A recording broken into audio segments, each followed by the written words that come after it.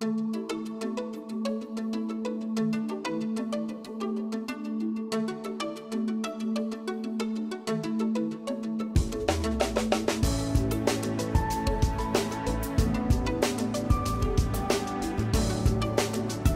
of Northglenn, Channel 8, keeping you informed of events in your community.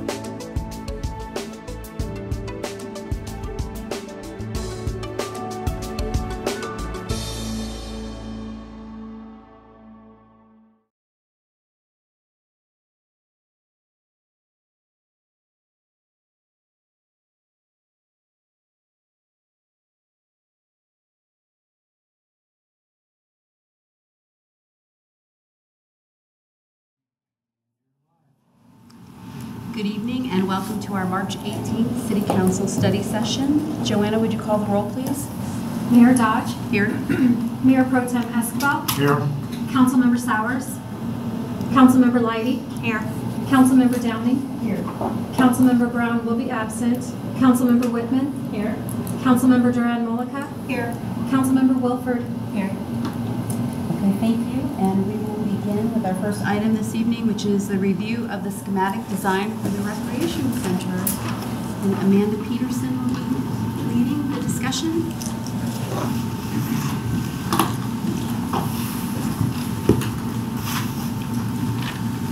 I'll give everybody a minute to get up here. Good evening, Mayor and Council. I'm Amanda Peterson, Director of Parks, Recreation, and Culture. And we are really excited tonight to present to you the schematic design for the new Recreation Center, Senior Center, and Theater, as well as the associated infrastructure components. We have started rolling this schematic design out to staff as well as the Parks and Recreation Advisory Board to get feedback. So far that's been very positive. What we're hoping for tonight is for one, you to provide us any feedback that you have on the schematic design, and two, to kind of give your consensus to move forward with the design development phase. So with that, would like to introduce our consultant team. We have Daniel with Barker Rinker CCAT and Paul with MIG. Chris from Semple Brown, who is our theater sub-consultant, will be here shortly. So once he gets in here, we'll bring him on up. We've also got a few other members of the team back in the back. We've got Frank with BRS, Jen, and Dave also with Barker Rinker CCAT. So with that, I'd like to turn it over to Daniel. Sure. Want me to run the, sure. Or do you want to go? Oh, I guess it would help if we turn the projector on, because otherwise I'm the only one watching the presentation. Uh-oh.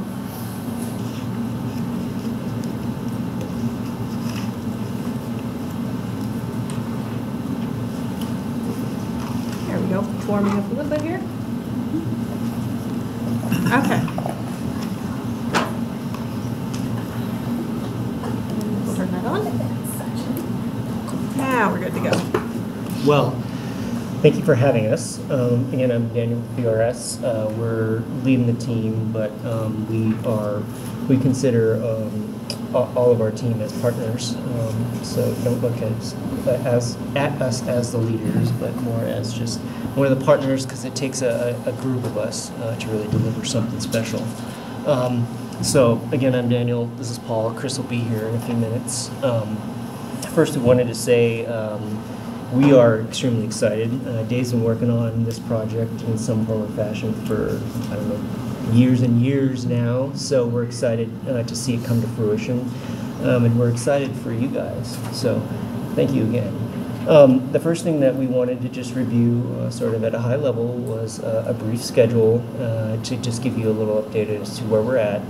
So today, we've completed the schematic design phase, which is really a phase where we're taken what we've seen and what we've done in the feasibility phase and further developed it, gotten input from some of our consultant team, looked briefly at the structure, looked at what's underground, and sort of tightened it up so it looks more like a real building.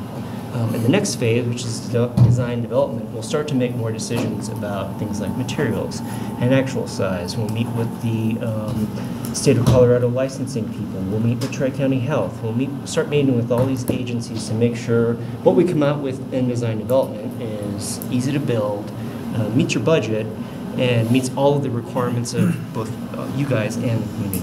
And then when we move to construction documents, that's really when we start to go to detailed level of design and really look at the details, how materials come together, how the building is really waterproofed. All those types of things really come into play when we get to construction documents later on here in the year. And then as we move forward into agency review, that's when we turn it over to Safe Built and say, hey guys, we believe that this meets the intent of the building code and all the other applicable codes.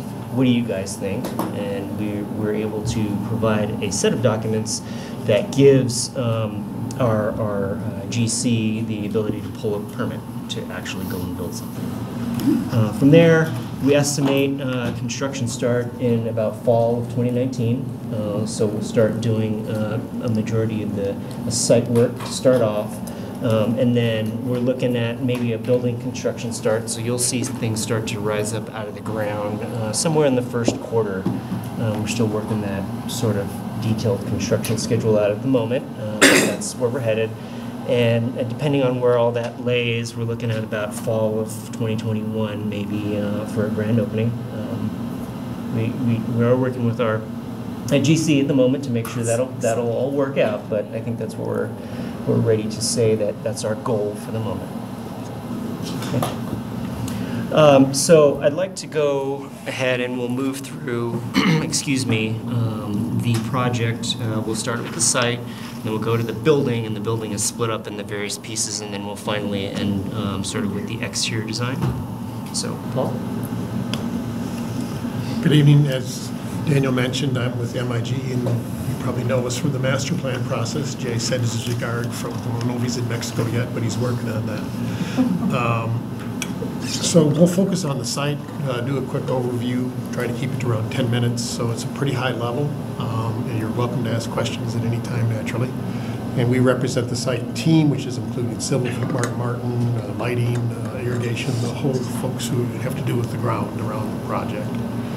And we'll start with an overview plan. And phase one is kind of the color portion of this. As you can see, it's sort of a T-shaped form.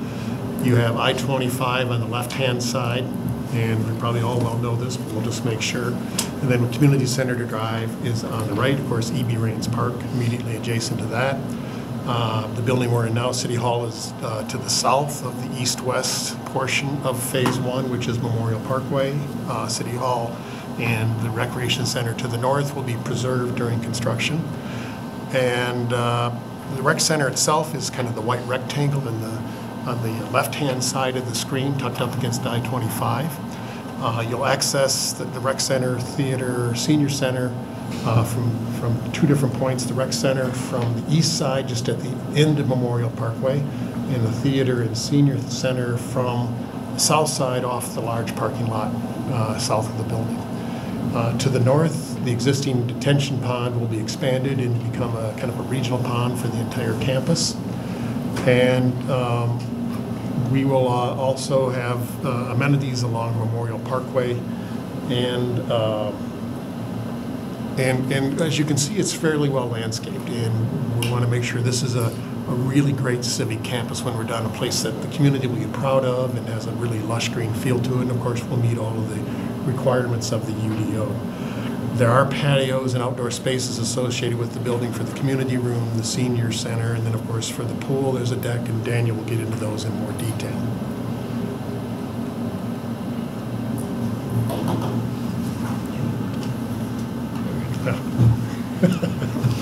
We'll start with parking. During construction, most of the lots associated with the existing buildings are left open. The two lots associated with the existing recreation center. Once again, phase one is the dark area in gray. And then there are two lots associated with this building, the one to the east and the one immediately at the main entry. The one to the west will be closed during construction. And when that is complete, then we'll have the full complement of parking on board. During phase one, it's, I think, 233 spaces, or 274, and then at opening, 533. The areas in purple that you see here are the ones immediately adjacent to the building, the lot to the south, off the Theater Senior Center entry and along Memorial Parkway, in the north-south road we've dubbed Theater Drive, for lack of a better name at this point in time. The existing parking lots will remain as function during the once Phase 1 is complete, as will we would be restoring a 29-space lot immediately to the west of the building, and there's a 40-space lot south of the south access drive, the existing road to this building, that is kind of a native grass area that will be available for overflow parking. Can you say that one more time? Where's the overflow parking spot? It's that same space we use for current event overflow between City Hall and In yellow. the apartments. I think that blank slide was the rendering, so we'll circle back to that after he gets through. That blank slide up there was this. Shoot, whatever it is. That's all right. We have some really great renderings. They have them, so. Yeah, we'll come back to that. Yeah. Vehicular circulation, Memorial Parkway will be the primary access. The public will take into the rec center down the two-way road coming in off Community Center Drive. And that will allow people to access the parking on Theater Drive and then to the south parking lot to the south and enter the building. Fire will be able to use all of the roads. It'll be designed to the fire district standards, and so those will be accessible in all cases. We have a second route identified for larger vehicles like buses and trash trucks and service and delivery vehicles, and they would come in on the south access drive along City Hall Road here and then go south and around the west side of the building via a one-way loop along I-25, and that's where a lot of the service functions for the building, and then continue into the north side. That loop will then connect back to Theater Drive. We have eventually the road servicing this building will be replaced by a future road, which you see is the kind of double-headed arrow on the bottom of the image here, and also will make connections to future development, maybe roads connecting, if the two north and south outlot parcels, north and south of Memorial Parkway, if those develop, then they might have their own internal circulation. For those traveling on foot or on bikes, we've got access basically preserved throughout the site. The areas in blue that you see in the slide are the areas that have to be a little bit flatter to accommodate handicap parking spaces, accessible routes for plazas, which need to be fairly flat, like the entry plaza for the theater and senior center, the entry plaza for the recreation center, also for the handicap spaces on Memorial Parkway. And then we have the blue dots, the blue lines with the dots in them are the accessible routes. We've have other walking ways into the site to the existing City Hall and of course to the existing rec center, kind of not on this slide. We can access the south entry through the parking lot through a pair of walks going through a landscaped island. And we have a major east-west pedestrian path that runs north of Memorial Drive from E.B. Raines Park and then turning north and connects eventually to the RTD underpass around the detention pond on the north side of the site. And you'll see this in a little more detail in future slides. So I want to focus on Memorial Parkway. It's basically organized into three basic areas. The drop-off for the recreation center entry, which is on the east side of the building, and we've called the Festival Lawn area, and also the Veterans Memorial area. We'll start with Veterans Memorial. We think this is just going to be a fabulous space. We love the sculpture. That will remain in place. It'll be protected during construction. Elevation won't change, but the area around it will be refurbished and a new plaza will be created. We are looking to give a contemplative, dignified space that is richly detailed. We're proposing what we've called the service ribbon paving design for the plaza, where you see the idea that bars on the ribbons will be repeated in the plaza. The pavers from the dedication pavers from the existing plaza will be salvaged and incorporated into that paving pattern. And you've got an endless amount of dedication pavers if you'd like if the community would like to add more. That would be surrounded by a series of low walls with some planters associated with it. We see those as an opportunity to maybe tell a story about some of your residents and their experiences in the various conflicts. Maybe personalize it a bit and repeat that service ribbon with that image and things. And we think that might be a great way to do it. The existing flagpole, the two monuments that have the bronze plaques would be relocated within the plaza. It'd be surrounded by a group of evergreen trees. You can start to see the white path going along the north side. That's the 12-foot recreation path for bikes and pedestrians to enter from E.B. Raines Park. The plaza would be screened by a series of evergreens, and so it'd be a really nice space. Still a good south orientation, still a great presence to the street, and would, I think, really be a great entry for the civic campus and really kind of respect your history and the residents and your veterans' history. So a quick question about the memorial, and I know we don't really have a lot of events specifically around the memorial. You know, with this, I don't know if we would one day. Is there gonna? I'm assuming there's gonna be like electricity in there. There's gonna be ability to get an EV system nicely out there. Like, are we thinking about what we might use this for in the future and how we can easily, you know, hook into power and having that there? We haven't talked about the power needs, so I'll Okay. let Paul comment on that. But I believe our intention would be to, at a minimum, continue to do our Veterans Day celebration at that location, definitely. Right, there would absolutely be power receptacles there for that sort of thing. Whether there's a dedicated AV system, that would be a detailed design element. Yeah, but yes, a lot of those functions could still happen. Absolutely. And you'll notice there's a lawn area kind of around it on the north side with some opportunities for seating and gathering.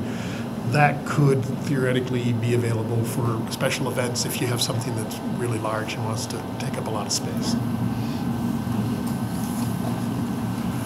So focusing on the festival lawn, which is between the Veterans Memorial Plaza and the Recreation Center, once again on the north side of the Memorial Parkway. And you'll notice, by the way, that there was no parking adjacent to the Veterans Memorial. The angle parking is at the westerly block and along the south side of Memorial Parkway.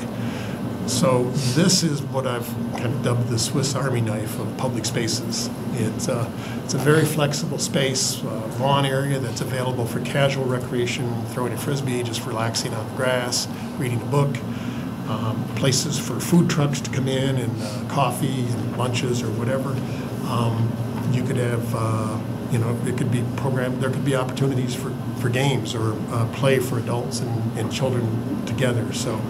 A really flexible space, a couple different plazas that would be available for a lot of different things. It can be converted to a movie night theater, a movie night place. The eastern plaza that you can see in the slide with the blue rectangle, that would be a food truck, but the food truck would move out. You'd bring in a movie screen. Now you've got this lawn available for summer movies. You bring in a portable stage. Now it's a concert venue, and so you've got an opportunity for people to sit on the lawn and enjoy a concert. From a festival standpoint, there's all kinds of availability here. You've got the lawn itself, you've got the 12-foot wide sidewalks. That could be, if you closed off the multi-use path, you've got the opportunity of just closing off the angled parking, setting up tents in that. You can actually close the entirety of Memorial Parkway and have a major festival, a major art festival, a pirate festival, whatever it is. You've got that opportunity with this venue. So anything can happen here, and we think it's a great space that people will really enjoy coming in the future. We also have, we'll focus quickly on the outdoor space that's associated with the preschool area, and this is the primary outdoor recreation for that facility, and it'll be designed to meet all the codes that Daniel mentioned, and as such we have to provide X number of square feet of different surfaces. So there would be a paved area that not only provides emergency exit for the building, but could provide, if it's marked for games, big wheels, things like that, it can provide that type of recreation. There would be a small play area and a resilient surfacing, something very colorful and fun. Those need to be designed and programmed yet and selected. A small area of turf with a shade tree, so it would be this great outdoor flexible space with picnic tables and things that the students, or I don't really know what you call the people in the daycare, but Preschoolers. Preschoolers can enjoy. So And Amanda, did I miss anything that you think we should cover on any of these? No, I think you've covered everything on the outdoor spaces. Any questions on the outdoor spaces before we move into the building? A quick question. Yes. And this is because you showed me a picture of it. So here on this one, in this picture right here, there's some hanging lights. Yeah, next to the outdoor, yeah, right there. There's some hanging lights. Is there going to be an opportunity to like have like seasonal hanging lights, like maybe during the summer or something, we could keep them on in the evening so people could hang out there? I don't know what that would look like. The plan, something like that would be. We haven't talked about it. I would love to have it. I've asked for it on this site and I wasn't able to get it. But I'm assuming expense might be one of our biggest challenges there, but I think that's certainly some feedback we could take and potentially consider if the budget will allow. I know one of our goals for grant funding is going to be focused on this outdoor space. We feel like that's our most likely candidate for Adams County Open Space Grant funding. Our intention is to apply for the fall cycle. We've asked the team to really look at providing us kind of what's a base cost to do very little improvement in this lawn area compared to what we really want out there, so that we can ask for that difference for grant. We have a story that we can tell around that. Awesome, thank you. And then my other thing I wanted to just throw out there is, so you guys were just talking about the preschool play area, which is going to be all the way by the rec center, right?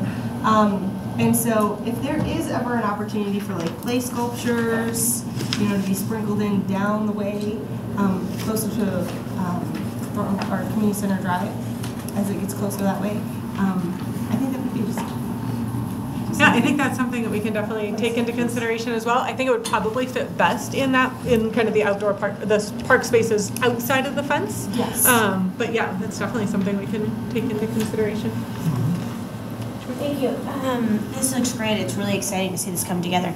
The only question I have is, have we thought about using, or the possibility of having different options of using this as a year-round space? I know it seems very much so, obviously spring and summer, but the ability to have something with Noel and Northglenn to be able to use it during the winter time, or be able to have tents, that kind of thing when you talked about electricity, to make sure we're kind of thinking of the year-round perspective with this great amount of space that we have. I was gonna say, we're in Colorado, so we can have days that are nicer in December than they are in February or in March or April sometimes. So we always take advantage of our outdoor spaces during the off, what we consider to be the off season for that. I don't think we have any intention for like permanent shelters or the ability to put necessarily heating out there, but will we activate that space when it makes sense? Absolutely. One of the advantages of moving, going from the separated two-way scheme that was in the master plan and making the two-way street, is that's moved all of those public spaces away from any future buildings on the south side. And so that'll all get full sun throughout the winter months. And so it'll be really a pretty pleasant space on most winter days, the last 6 weeks of sun.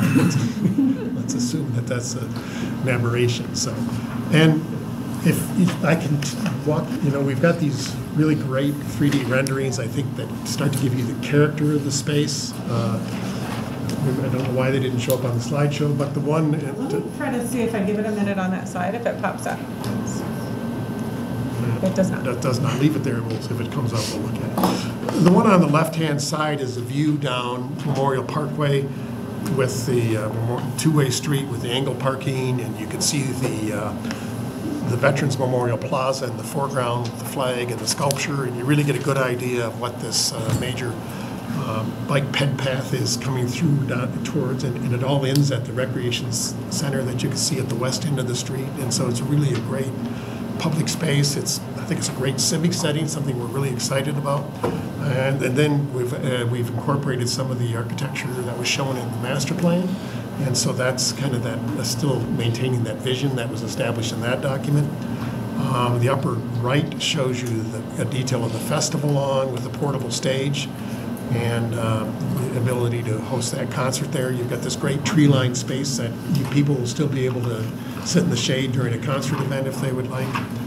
And then in the lower right image is a detail of the entry to the recreation center, which is a pedestrian priority space where the street is actually raised up, so cars entering that space, to curb level know that that's a pedestrian area, lots of people crossing, a lot of movement. We really want to make that a different environment, so it really gives that entry a real signature piece and something that all people feel comfortable moving into. And as you'll notice in that image, that east-west major pedestrian spine dead ends right into the front door of your building, so it's a really great access for non-motorized users. Anything else on the exterior of the building? Okay. So,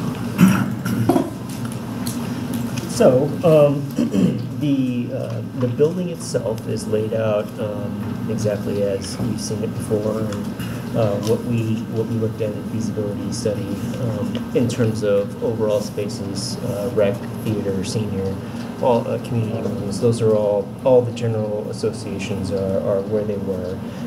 So no surprises there.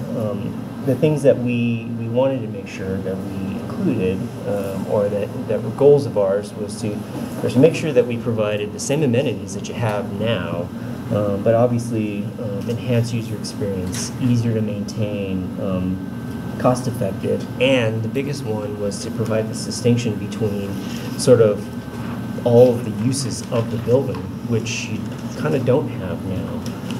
Everybody walks in the same front door, which is a cool experience. But I think the direction that we're headed is let's try and see if we can provide distinct experiences for the different patrons. So, from a presentation perspective, we'll go over sort of the overall building plans, first and second floor first, and then we'll dive into various zones of the building as we go along. So don't try and squint your eyes at that plan quite yet. We'll have enlarged ones, as you've probably seen in your packet. So just to relate you, if you're not familiar, the building is 2 levels. The lower level, like this building where you enter council, is the rec center, where you enter the rec center on the lower level and you enter the theater on the upper level. So don't get confused when you see the bottom of the theater and the lower level of the rec center. They don't quite align on purpose. Okay. So on the left of your screen are all the rec functions on the lower level, and on the right of the screen are the back of house theater functions, because it is the lower level is not where you enter the theater. The upper level, again, is on the left is all of the upper level rec functions, and on the right is where you would enter the other side of the building, the south half of the building, where you get to the main entrance of the theater, community rooms, and senior center. Is there a connecting? Can you go from one to the other? Okay. If you look down on There's a pointer. right there, yeah, that connects both sides on the lower level, and then from there you'd have to progress up via stair elevator. I think I missed something there. In the narrative, you have the senior center at the entrance at grade. Where is that on the first level that it's showing us? So the senior center is actually on the upper level, but on the upper level is at grade as well on the south side. Like The whole purpose of this was to put the senior center at grade level where they didn't have to go up and down. It is. So think about it like this building that we're in now. If you enter up at the front entrance to City Hall, you're entering on the upper level of the building, but you're at grade. If you're entering on the lower level of the building, you're also entering at grade.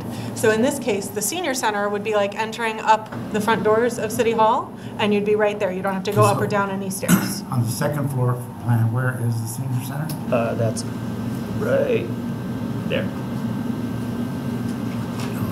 So that is at grade, and there's accessible parking at grade. It's right actually in the front. theater side. Yes, correct. Any other questions about the basic overall plan? And you'll see that in a little more detail as we Yeah. move forward here. You'll get to see a close-up of that space.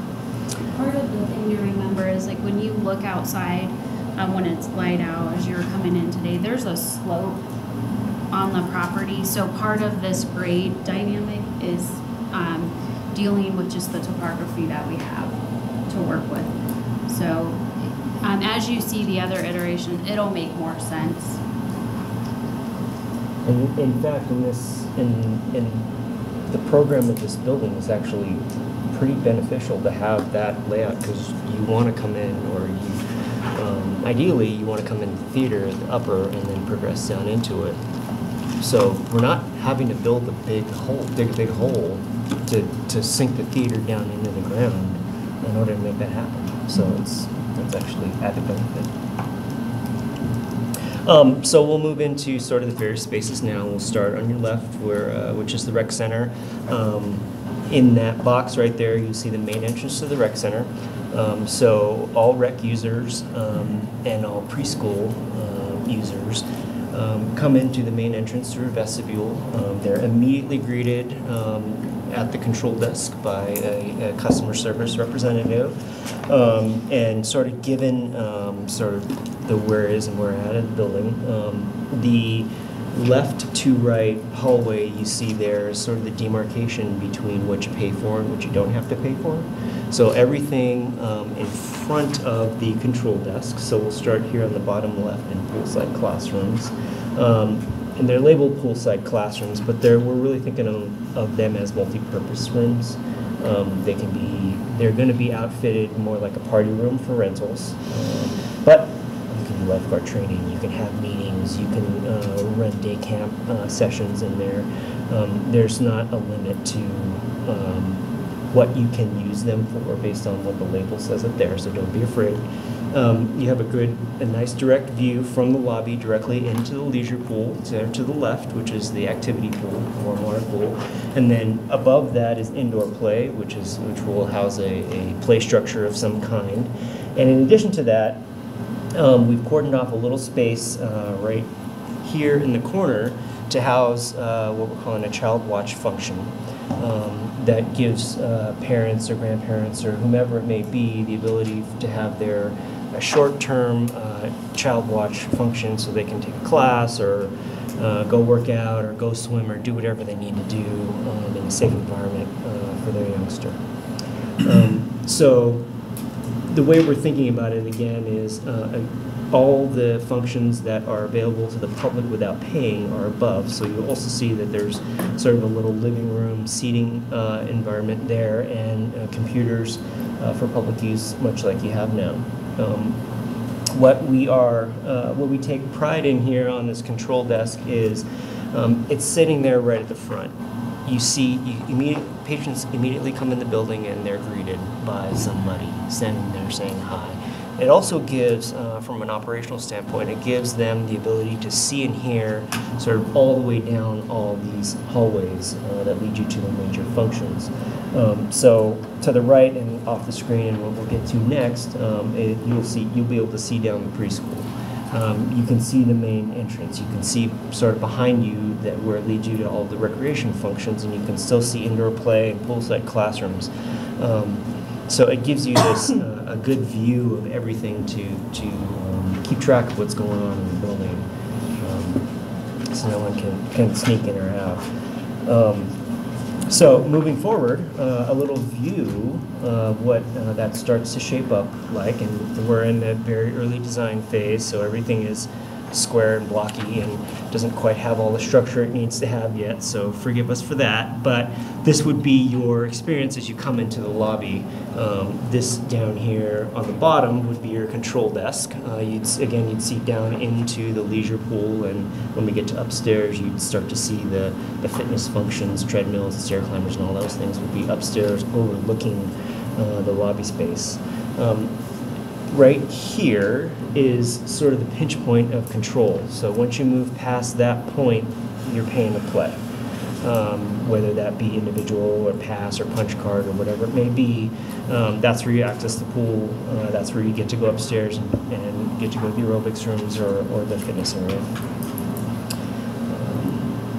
So moving over a little bit to the plan right, we're going to go into the preschool, and again, this is still pre-control area. We're looking at this as two separate licensed preschool programs, and they each have their own restroom. They share, unlike what you have now where your preschools are on different sides of the buildings, Right now, we've associated them close together so they can share facility, share storage, share control, share all the functions that hopefully we don't want to. We're trying not to double all these spaces because we think they can work for both by putting them together. Moving up in the plan is where you get access to the patio with picnic benches, and then eventually to the tot lot that Paul described as sort of off to the right there. Something I neglected to mention here on the lobby, there will be a single accommodation unisex restroom available to the public in the lobby or any of the lobby associated spaces there as well. Okay. I mean, you asked about the access to the theater side. If you keep going down this hallway through those doors, you go straight into the sort of back of house of the theater. Okay. So moving on, we'll approach the plan on the lower level of the rec center from left to right. So we'll start with water. We're looking at two bodies of water that are separate environments. The first one at the top here is the leisure pool or activity pool. It's a warm water pool. It's about 86, 88 degrees constant. The depth varies from 0 to 4.5 feet, but a majority of the pool depth is about 3.5. It allows for the most flexibility for programming and functions and play for most adults. I'll walk you through. So coming out of, we haven't got to the locker rooms yet, but when you come out of the locker rooms, we want to give you, the first thing you hit is shallow water, because we don't want kids running out and dumping themselves into the lazy river. So at this zero depth side is where we have programmed for the younger kids. So there's geysers, there's a small, maybe small children's water slide and other play features that we still need to investigate. But that's the sort of activities that would happen there. And moving into the sort of social zone here, you'll see that there's stairs into it as well if you want to avoid the zero depth entry, but it has benches on both sides and the ability for older kids, toddlers per se, to play when they're not in the baby area, quote unquote, as my son likes to say. And moving past that into the lazy river, I think you all have experienced a lazy river. It has the ability to, the speed and power has the ability to adjust up and down, so the lifeguards would be able to provide, a fast ride or a slow ride that seniors could walk against for fitness purposes, etc. We've chosen to save sort of some deck space and maybe operational issues that this is a walking slide, so it's not an inner tube slide. You don't get in anything, so you don't have to store them, but it's comfortable for two people to walk next to each other if you're doing that social activity there. And moving to the left, where it says warm water jetted seating, one of the highest sort of priorities that we heard, but unfortunately we're not able to provide, is a spa. So one way we were able to get that in this body of water was to provide sort of a very spa-like environment in this zone with warm water jets in it. Now, it's not a separate body of water. It's not going to be in the 100-degree range, but it is hopefully a feature that those who requested it will enjoy as well. And then moving over here, we're looking at a body slide, water slide that comes out of the building, and you ride down and slide down into its own run out as well. Okay. And then I think we just have a question. I just wanted to ask a question. So I'm wondering, when you say we can't provide spa, hot tub, whatever, if the residents wanted one, is there a reason we can't provide it? So the biggest challenge is when we went through the concept plan, it was somewhere in the middle. So it wasn't at the top during the concept planning stage. And so it did fall off based on price and space and maintenance, all of which were high for that particular amenity. So it fell off during that concept level phase. However, after concept was done, I kept getting calls from residents. And so that was where I went back to the team and said, is there any way we can do it? And the aquatics sub-consultant came up and said, oh, I have a plan for you. And so what this allows for is it's still heated jets, It's still a separate area. It's just got an opening versus it's not entirely open to the rest of the pool. So it's a smaller, more protected opening. You can access it from the deck or from within the lazy river itself. So keep some of that heat in there, but it also, from a maintenance standpoint, should be much easier for us to maintain because you're not maintaining one really confined body of water at a high temp. We were talking on some of the tours that we attended for other facilities. It was one of the things we just kept hearing over and over again was how much trouble maintenance is for their hot tub area, and the number of times they have to completely drain all of that water. And it was regular. One of the facilities was doing it every few weeks. They were completely draining it, cleaning it, refilling it. So not only was it expensive, but they also have a lot of downtime as they're going through those processes. That's just helpful for us. We get asked questions about why, so thank you. Amanda, one of the things that came up at the Parks and Rec Advisory Board, particularly around the warm water jetted seating, was about accessibility and what that would be like for somebody who maybe has a tough time walking against a current in order to get into there. Do you want to share your thoughts and what response you provided to Parks and Rec? So I did let them know that we would provide that to Daniel, who I'm guessing is providing it to the aquatic sub. So I don't know that we have an answer to that quite yet. I'm pointing at the screen as if you can see me. Let me point up here. So one of the thoughts was maybe it's possible to put that opening off of the activity zone leisure pool rather than the lazy river. The other option is we do have the ability to change the speed at which that current flows, so turning that current on or off depending on the time of day and what made sense. So I think there's a couple of ways we can deal with that, either operationally or architecturally. Sure. Does that help? Yeah, that's great. And then my second question is about the sun deck.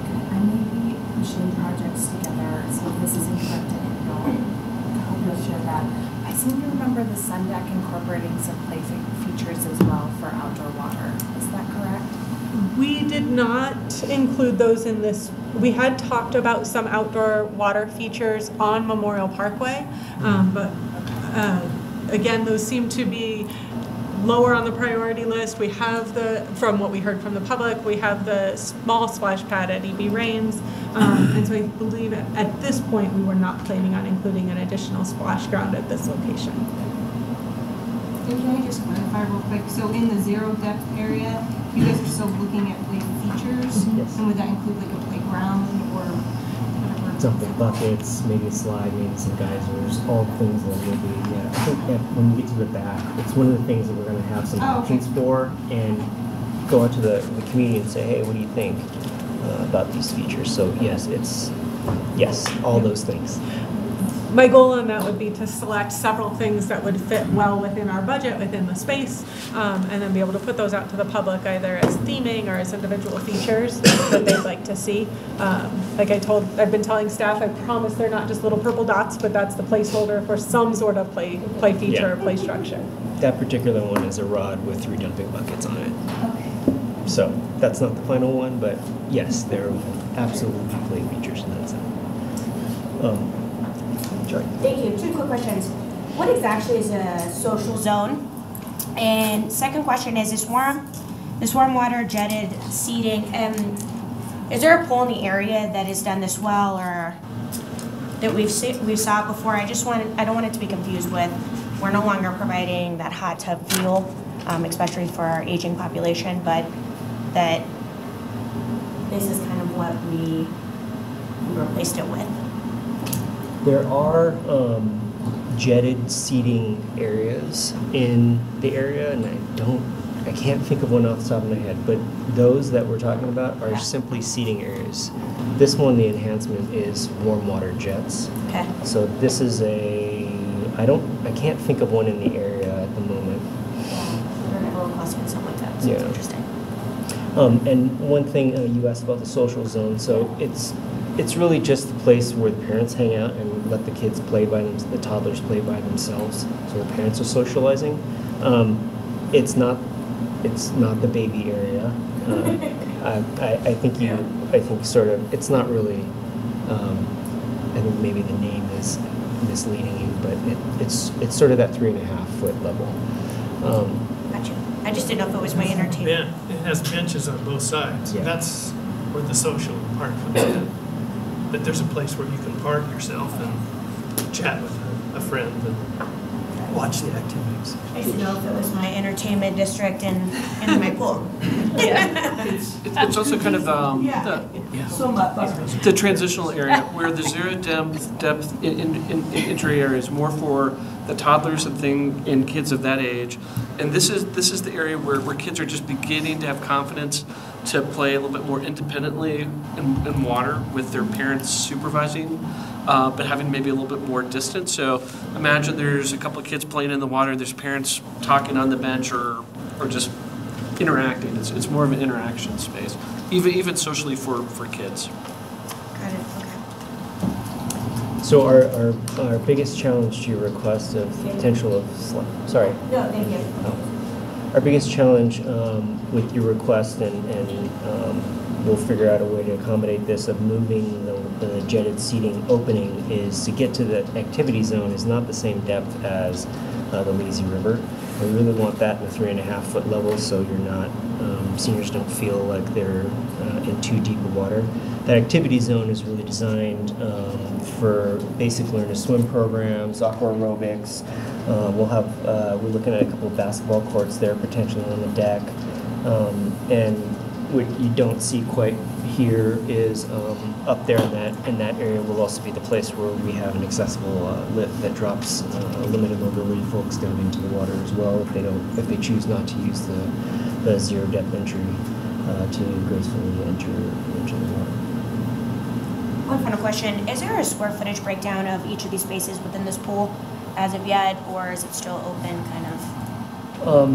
We can provide that. I think part of it is what we're also looking at. This is still schematic design, so things are still moving a little, is what play features would go in there. And if we do move the jetted seating opening, that may change the lazy river a little bit. But yeah. Absolutely. I'd appreciate that. Thank you. Sure.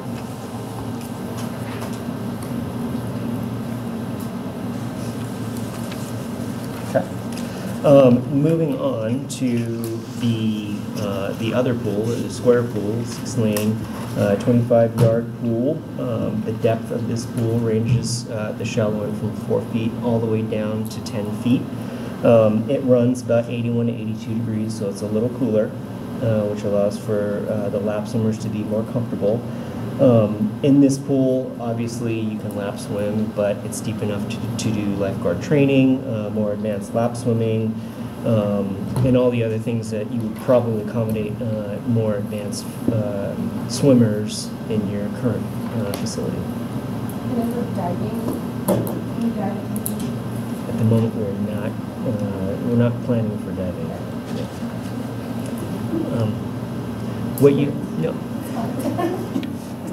What you see on the left of the screen are aquatics offices. You have them now. They're on the deck. The aquatics offices that we're proposing here house the lifeguard offices, the aquatics coordinator, and someplace for the lifeguards to store their personal belongings and change. So it's sort of a one-stop shop. It views both pools. So while lifeguards are not guarding from the room, the doors are open, they can see what's happening. That's the whole intent of sort of arranging it in that fashion. Diving board or diving for swim team? No, diving board. Okay. Which is, well, I mean, a swim team is 2 parts, the people who swim and the people who dive. Yeah. So we wouldn't have the diving aspect of it. Okay, but will we have diving blocks for? We'll have starting blocks. Competition? Yes. Okay, thank you. Anything else on the pool? Can I just point out, one of the things we haven't talked about yet I know Daniel's kind of pointed out the office spaces. Right now, most of our staff is either outside in one of the trailers or away from their program areas. So you're going to see both in this plan. Some of the staff who are directly responsible for a specific program area, we've really tried to carve out spaces. I'm pointing at the screen again. We've really tried to carve out spaces that allow them to be where their staff are all the time. So the preschool coordinator that can be between those two classrooms. There's easy access there to what's going on with their programming. The aquatics coordinators in the pool area, still within a private office, a separate space, but right there, easily accessible to their staff throughout the day. Okay. So moving left of the plan, the locker rooms and restrooms there you see up on the screen. So starting at the top and moving down, you have, excuse me, currently you have a couple of, we call them cabanas, but they're all-inclusive, single accommodation shower, restroom facilities. So each of them have a shower, a toilet, a baby changing station, a bench, a sink, all the things that a family, a senior, a limited mobility person may need to feel more comfortable rather than using the traditional locker rooms would do. Right now we're looking at, we have 6 of them, and outside of those spaces we'd have the larger, more family-sized lockers as well. So moving down in the plan, we have each of the individual sex restrooms with all the standard trimmings, restrooms, locker rooms, sinks, vanity counters, hair dryers, and suit spinners in both men's and women's. And then right there in the middle, we've also snuck in a nursing room, with a sink and a bench that we're looking at providing for staff and patrons as well. We also kind of see that maybe, depending on how programming works, as possible use of a dry changing room as well. Good question. I asked this again, Amanda, at the Parks and Rec Advisory Board. Will there be children's or changing tables in the men's locker room? So we did clarify that with Daniel, and yes, I was almost right. There are changing tables.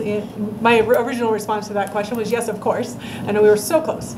So it's in the men's and most of those downstairs bathroom facilities. The upstairs universal bathrooms by the fitness rooms do not have changing tables identified just based on the way that space would likely be used. Cool. That's great. And thanks for including the nursing room. That's fantastic. Okay. Moving forward right into the core of the building, there is a gym. Make no mistake about it. This is a basketball gym. We're looking at a wood floor. What you see in color there are all of the proposed stripe layouts, and the dashed line is the elevated track on the second level. So what this is meant to show you is that you have the ability to do a single high school court in the up and down direction on the screen there. 2 middle schools going across, those are red. The red shows up pretty good there. With the ability to have a purple divider curtain, exactly the same function as you have now. We will stripe it for a single volleyball court and 4 pickleball running those are the orange line you see here. We are assuming that there will, even though you have community rooms, this gymnasium is larger in terms of space than the community rooms. So we are taking into account that some functions, the bigger functions may happen in here, but we're not necessarily making any upgrades or community room type concessions to the gymnasium. It's still going to feel and look like a gymnasium that would just allow you to have a larger function. Can we go back to that one just really briefly? Please. Just as a comparison point, the gym, it's a gym, right? But it's pretty similar to what we currently have. The biggest differences are current cross courts. So those 2 cross court basketballs in what color are they? Green. The green ones are, right now, we're at a cross-court elementary size. This brings us up to a cross-court middle school size. So the gym is wider than our current facility. It also adds seating area at both ends, which currently, if you're sitting as a spectator, you kind of feel like you're in the game. So this should give spectators some more room around the perimeter of the gym space. So moving upstairs, we'll stay on the fitness side of the building. So moving into the fitness areas, you saw the stairs. Once you move past control, you hit the locker room, you drop off your stuff, you come up the stairs, and you're sort of at this fitness platform. From there, you can go to your left and go around the walk jog track, which is within the gymnasium, or you can make a right, and you'll be greeted by a staff member here at the desk. And as Amanda was describing, we're trying to put a staff member responsible for the area in their zone. So directly behind that will be a rec coordinator who has an office upstairs, who has, again, glass on the windows. They're not supposed to be, guarding, quote unquote, the fitness area, but they have a connection that maybe they don't have now. So up on the upper half of the plan, you saw where the lobby is. So the cardio equipment, which is stair climbers, treadmills, bikes, those types of equipment are on the upper half of the plan.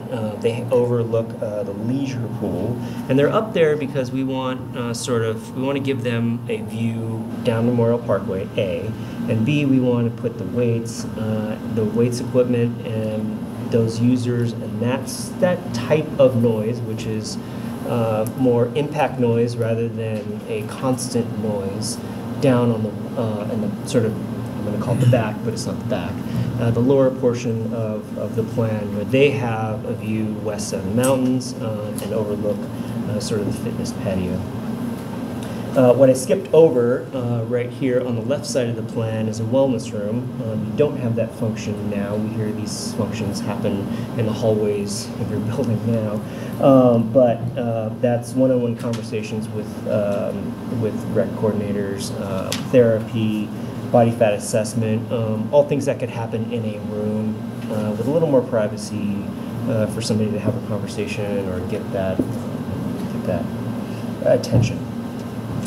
Moving over to the right, the two fitness rooms that you see there, they probably say aerobics on your plan, but those are really places where Zumba, yoga, even Tai Chi, spinning, all those functions that you have now in the gym and the racquetball courts and all those things, those get moved to fitness rooms. And again, those are multifunction as well, but they're just fitness-focused multifunction. The two restrooms that you see in the middle are single accommodation. They're universal. These are the two that we think normally wouldn't provide baby changing stations in, because babies probably aren't up there, probably. But there's a big storage room right there in the middle that the fitness rooms store for all the balls and bikes and ropes and all the things that you need for classes. As you walk around the walk-jog track, we like to use the corners of the gym for opportunities for stretching, plyometrics, medicine balls, all those types of things can happen in those ancillary spaces. So we want to make sure we preserve those. The one in the bottom left corner there, obviously we have to leave open for exiting, but we're looking into making sure the rest are usable as well. So a little view, once you get to the top of that fitness platform and you look back, you can see, you can start to see where the exterior design is going.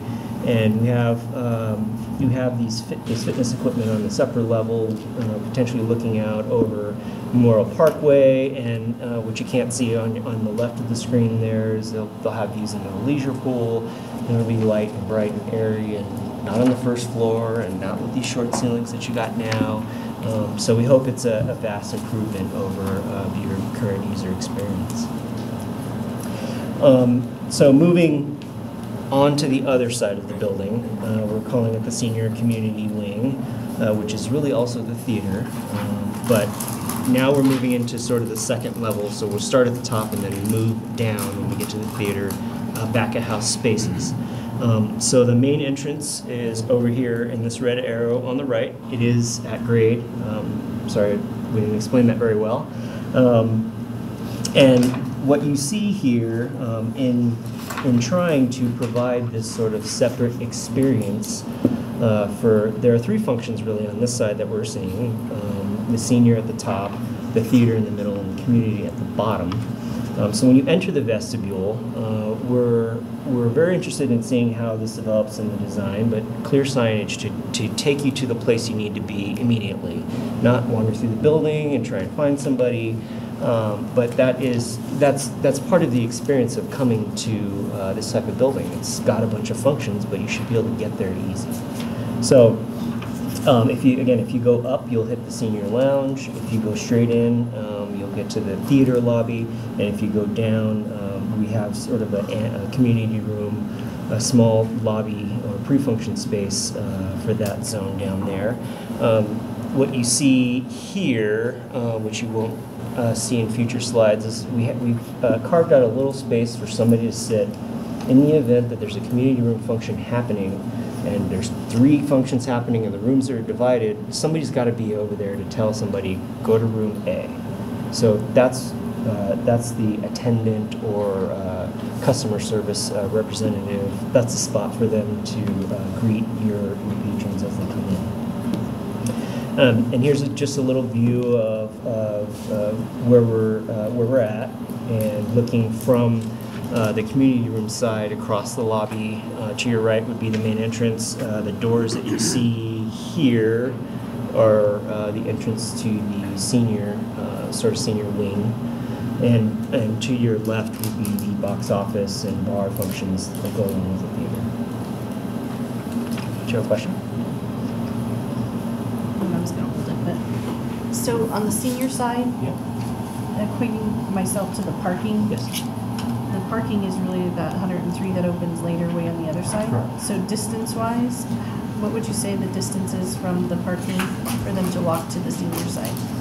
If you go back to that slide, it's actually right. Yes.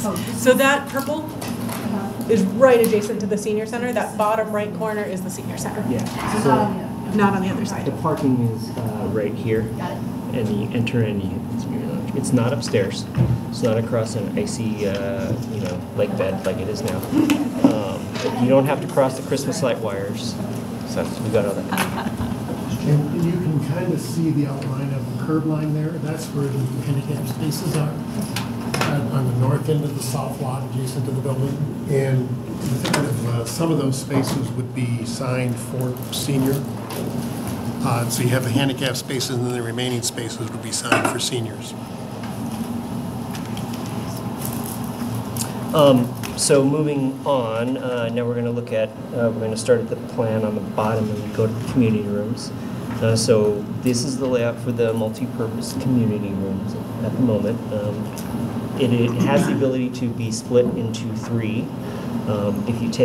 If you retract all of the operable partitions, max capacity is at 240 right now at 10 top tables, so round tables with 10 seats. Each of the rooms separately have their own storage room, and they have access to a patio, an outdoor patio down at the bottom of the plan. To the right is the catering kitchen.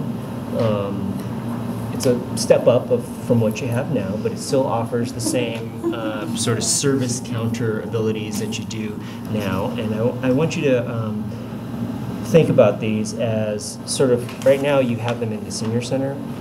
So they're very much the same function, but they're not in the senior center anymore. And in addition to that, seniors can use this side. They're right across the lobby. So when they have food service, and they have a bigger Tai Chi class or things like that, I think we're talking about the ability to give them some of these functions in this zone as well. We've really talked about this space as being integral to the senior center during the day, but it's not that dedicated space. The senior lounge and the senior activity room are the dedicated senior or older active adult spaces. During the day, we really even see some our senior fitness class, our lower impact senior fitness classes taking place in these multipurpose community rooms. One of the things we heard over and over again was, yes, we don't want to be on the second floor, but they also don't even want to be crossing paths with the preschoolers. And so the same kind of applies to to the active use gym and those things that are happening. And so if you're a senior that doesn't feel as stable on your feet, you don't feel like if somebody darts in front of you that's going to impact your balance or your ability to move safely through the space, those are kind of the types of classes that are more likely to happen in this space instead of in a fitness room or on the more active side of the facility. So quick question about the community rooms. Is there, have you guys thought about putting like projectors, like screens that come down from the ceiling and stuff in case somebody wanted to have like a class there? Yes. So we did have an AV conversation already. Our intention would be that all 3 spaces are outfitted along with the fitness rooms. And we've talked about perspective of sound and visual projection. Yeah. Down on the bottom, sort of in black or dark gray, there is an exterior loading zone for the kitchen. So if you do have a catering event, you have somebody bringing food, drive up, have exterior access to the kitchen. And you also see that if in the event that rightmost room is rented and you need the kitchen, you have the ability to walk around to get to the kitchen. So it's available to the other 2 rooms or some combination thereof. Also, the stairs that you see there lead you down to the first floor. They're an exit stair. They take you down to the back of house theater area. Now moving across the lobby into the office or admin spaces, we've centralized, minus the various functions that we've placed around the building where they belong in that zone, we've centralized sort of the core admin people into one area so they're not sitting around in various parts of the building. Part of that is to increase productivity, conversations, teaming, all those things, and it's also to reduce repetitive equipment. We don't have these little printers sitting all over the place in the building. And it gives them the ability to have sort of their own conference room and their own break area and their own workspace to get things done that they need to get done, and they're not spread out. You'll see we have a handful of private offices. Each of them have we're looking at them to be shared at the moment. They'll be shared with the same type of function. So I can't remember. This is primarily our supervisory staff as well as our staff who aren't assigned to a specific area. So our sports staff, they're kind of all over the place. They're out at fields, they're utilizing the gym. There's not really a space that makes sense for them to be in the building. They would come to this space to work. It also provides a workspace for staff who do have some of the smaller private offices that are divided amongst the building to come together and work on something. So there's shared workstations, as Daniel mentioned, for those part-time staff to have a spot where they may not have a computer or anything dedicated to them in the space they're working in, but they have a space that they can come to use a computer, have a meeting, sit down with staff. So a quick question on that now. Is there any Parks and Rec staff that are in City Hall that would move over there? That we do not intend to. The only Parks and Rec staff I have in City Hall right now is my Parks Project Manager, and she isn't specific to a recreation function, and our administrative assistant, and myself. Something we did miss when we were downstairs, directly behind the control desk, there will be a little workroom there as well, copier, printer, mailboxes, a workstation for people to check in when they first come to work, etc. So there will be backup in an enclosed room, very much like you have now, behind that control desk to backfill in when you peak in usage. It says very much like we have now. Right now we have a little triangle. But He's good. promised me it's not a triangle. Yeah. Circle. Everything's a circle. So moving over to plan right, where we'll look at the senior area. And at the bottom of the plan there you see the double doors that come in from the vestibule, so they have their own sort of entrance into their area where they enter into the senior lounge. There's a private office with a reception desk in front of it, again, much like the configuration you're used to at the moment, but all triangles. That senior lounge is really sort of the living room. It's the library, it's where you get coffee. It's going to have, we're thinking of it as slower, comfier, things like that. And then the multi-activity space is really multi-purpose. So Tai Chi, card room, silver sneakers, all those types of functions happen in that multi-activity space. And then keep moving up in the plan, exterior patio.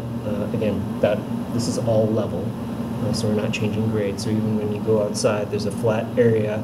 You can't. It would take steps to get up to from the sidewalk, but once you're in the building, it's all flat to get to an exterior patio where we may have, a lunch table or other functions that people may want to enjoy the outside for as well.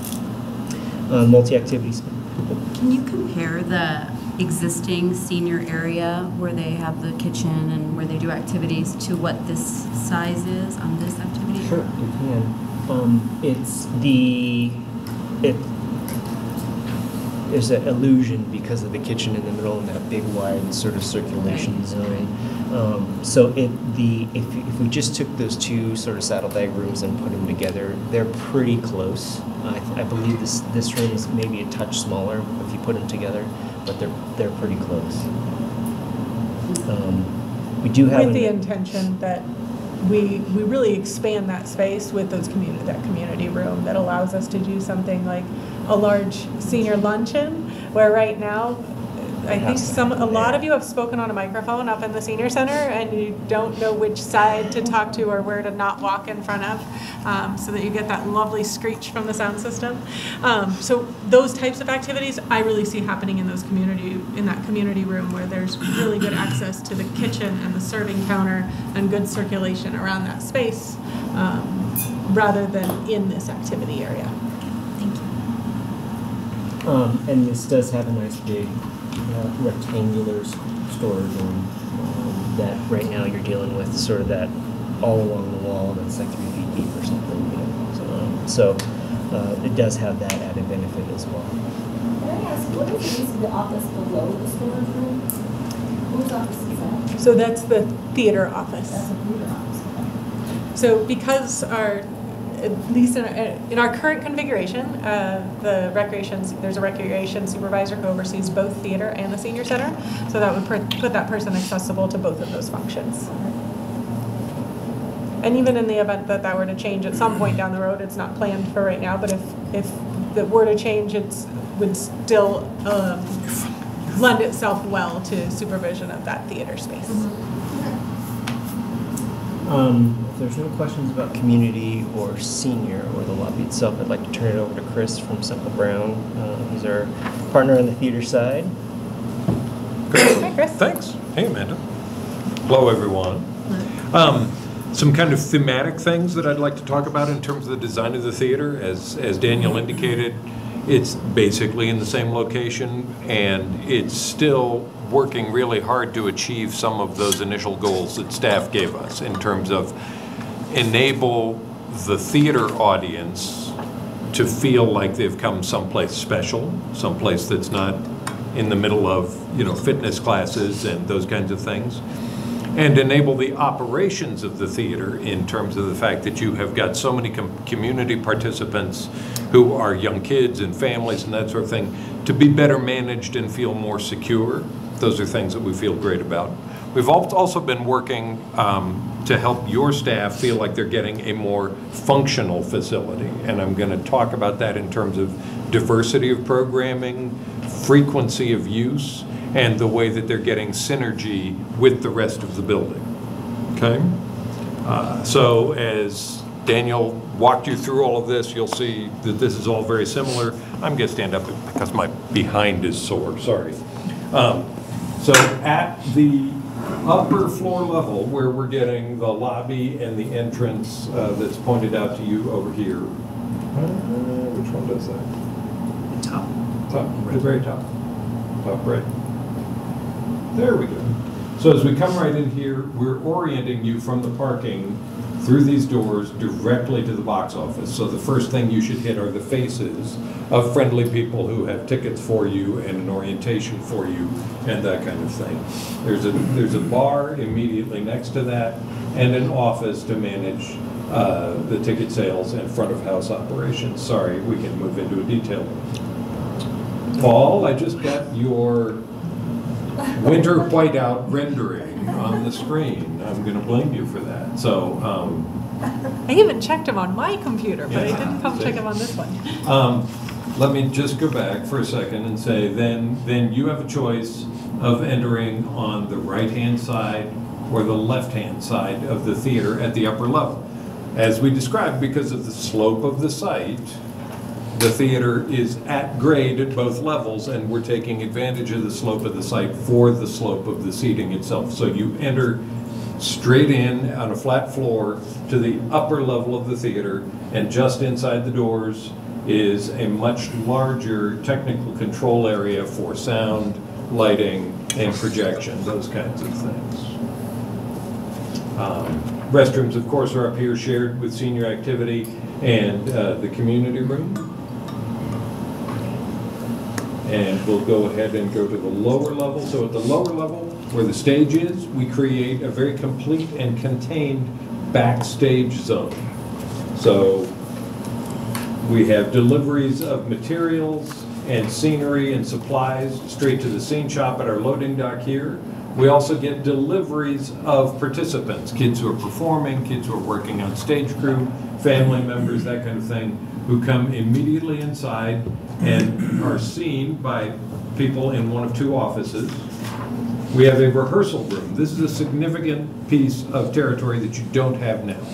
So one of the things that we're working on in terms of functionality is not pushing all the rehearsals onto the stage. It frees up the stage for more performance days. So this is a rehearsal room for both classes and rehearsals. Has its own storage area. Has a costume shop and storage area immediately off this hallway that surrounds the theater. Since we're still in the back of house zone, we've got two, what I'll call solo dressing rooms. Some people would say star dressing rooms, some people would say guest artist dressing rooms. Could also be a conductor space if you've got a music ensemble or something like that. And those have showers and makeup spaces, so they can also function as universal or gender neutral dressing spaces. We've got some backstage restrooms, a green room, and from the green room or performer lounge, you go into one of two identical dressing rooms. So within that whole area, we're keeping everybody close together under supervision. Nobody's having to wander off into the rest of the building to get to a restroom or a rehearsal space or anything like that. Once you step out of the door here, you're back in the public zone, because this side of the space of the floor is where patrons can come down, because the theater is split with a cross aisle right here in the middle. So a stair comes down and an elevator comes down from the main lobby to reach that point. And off that lower level lobby, we've got a universal restroom for patrons here. And then this is the hallway that connects you to the rec center side of the building. Okay? So materials that arrive and get fabricated into scenery happen in the scene shop, and then there's a direct path directly onto the stage. Some of the other nice things that we've been able to do in terms of the functionality of the stage itself are to make it kind of like your offices, no triangles involved. So the corners of this stage don't narrow down as the current corners of the stage of your theater do. We have a little more wing space here. And then we have dedicated territory here in the what we call the fore stage, right out toward the audience, to create an orchestra pit in this zone. And then we slope up. The lower portion of seating is on a continuously sloping slab, because we're creating an accessible path to get down to the orchestra pit area. And then once you're in the upper area, it slopes up more steeply to give you a beneficial sight line for that. So when we look at the blow up of the theater seating, here's that lower section. We are providing 4 of our required ADA seating locations directly off of that cross aisle, so that you get an unobstructed view to the stage. And 2 of them are up at the top, again, up at that higher seating level. You may feel like you want to step back a little bit, but the cross aisle from side to side really gives us that benefit. And in the rear corners of the house, or the audience chamber, are where we have not only a sound and light lock, so that when an audience member arrives late, opens the door, you don't get this flash of light into the theater, so the noise from the lobby also stays out, are also ladders up to follow spot platforms. So up above the audience level, we've got catwalks that extend across the sides and across the center. So currently, right now, there's no way for a technician, particularly someone learning lighting, to get to your lighting position over the audience except by climbing up a ladder. This is a much safer way to instruct theater lighting, especially with kids, and provides us with the location for follow spot platforms at the rear of the house. So what that looks like in section, if we cut a slice through the room, is that from the lobby, you come in past the box office to those vestibules. Up above are the follow spot platforms, the catwalk extending forward to our front of house lighting position. There's the 45-degree angle that a lighting designer really wants to have. And this is the recess into which the platforms from the forestage can be lowered to create an orchestra semi-pit that you don't currently have.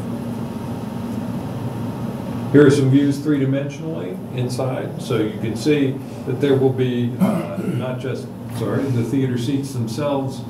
There's the front section of seating at the lower slope and the higher slope in the rear. We put the aisles in the rear on the sides because that's helpful both from a sightline standpoint. It pulls the seats away from the far wall, and it's better acoustically.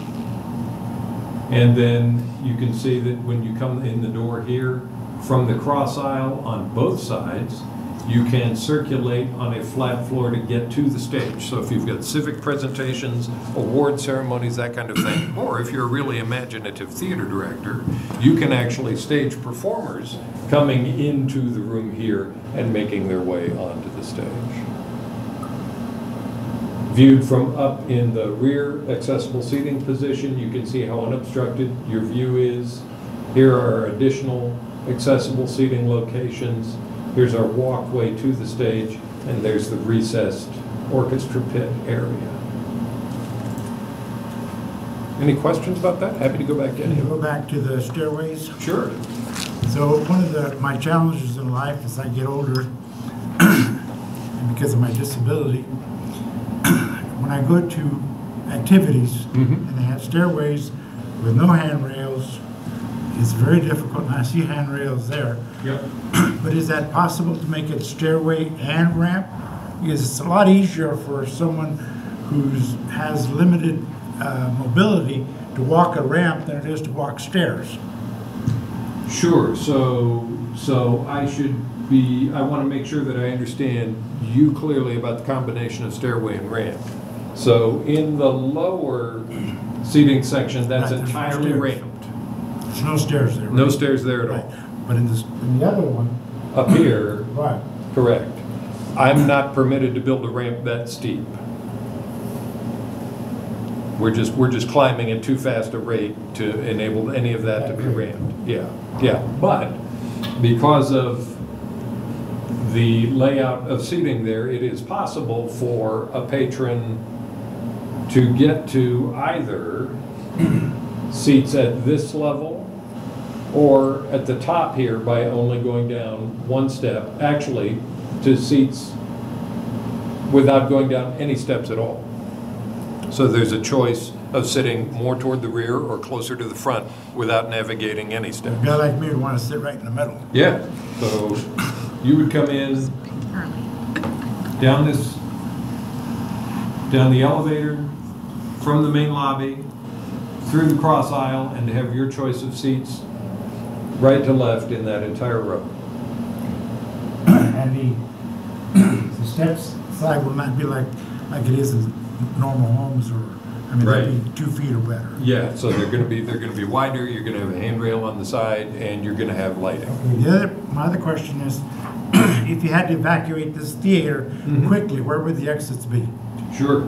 So your exits would be, most people are going, I'm going to go back to here. So that's a good one. Most people will come in through one of these two doors, so psychologically they'll turn around and go out that way to the lobby. We're also going to have the ability for all of those people to exit out one side or the other from the cross aisle. So in the case of, in the case of these folks, when they exit out of here, they can... I'm thinking more of emergency evacuation rather than exiting. Sure, sure. But you've got 4 public exits from a 340-person theater, way more than we need, are required to have. And the pathway from this side is directly out to the loading dock and performer entrance. The pathway from this side, without using any stairs, is straight out to the main entrance of the rec center, and or out this way past the play area of the preschool. Okay, okay.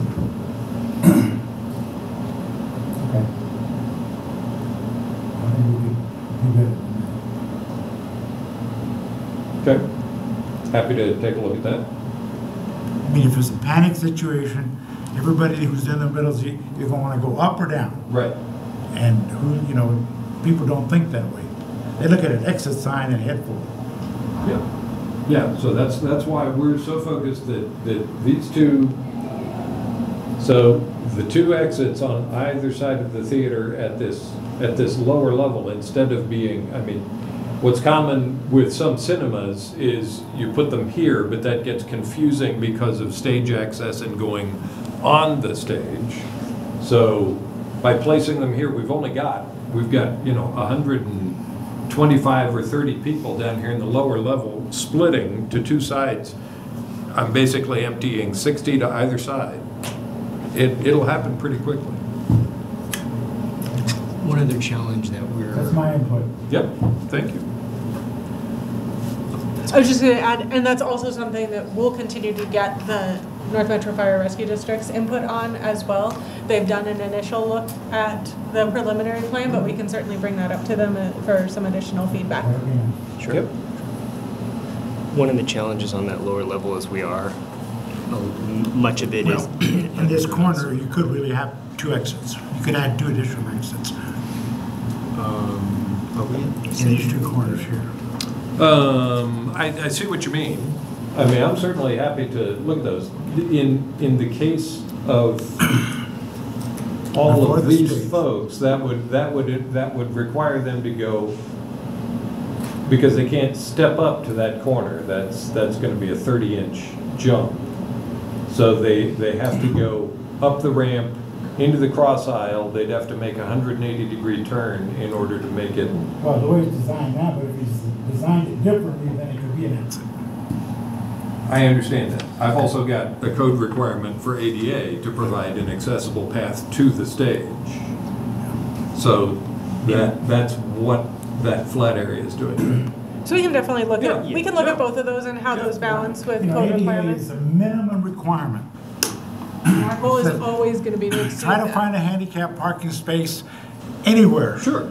In any place that does business, because they put the minimum. They don't put what they need, they put the minimum. Sure.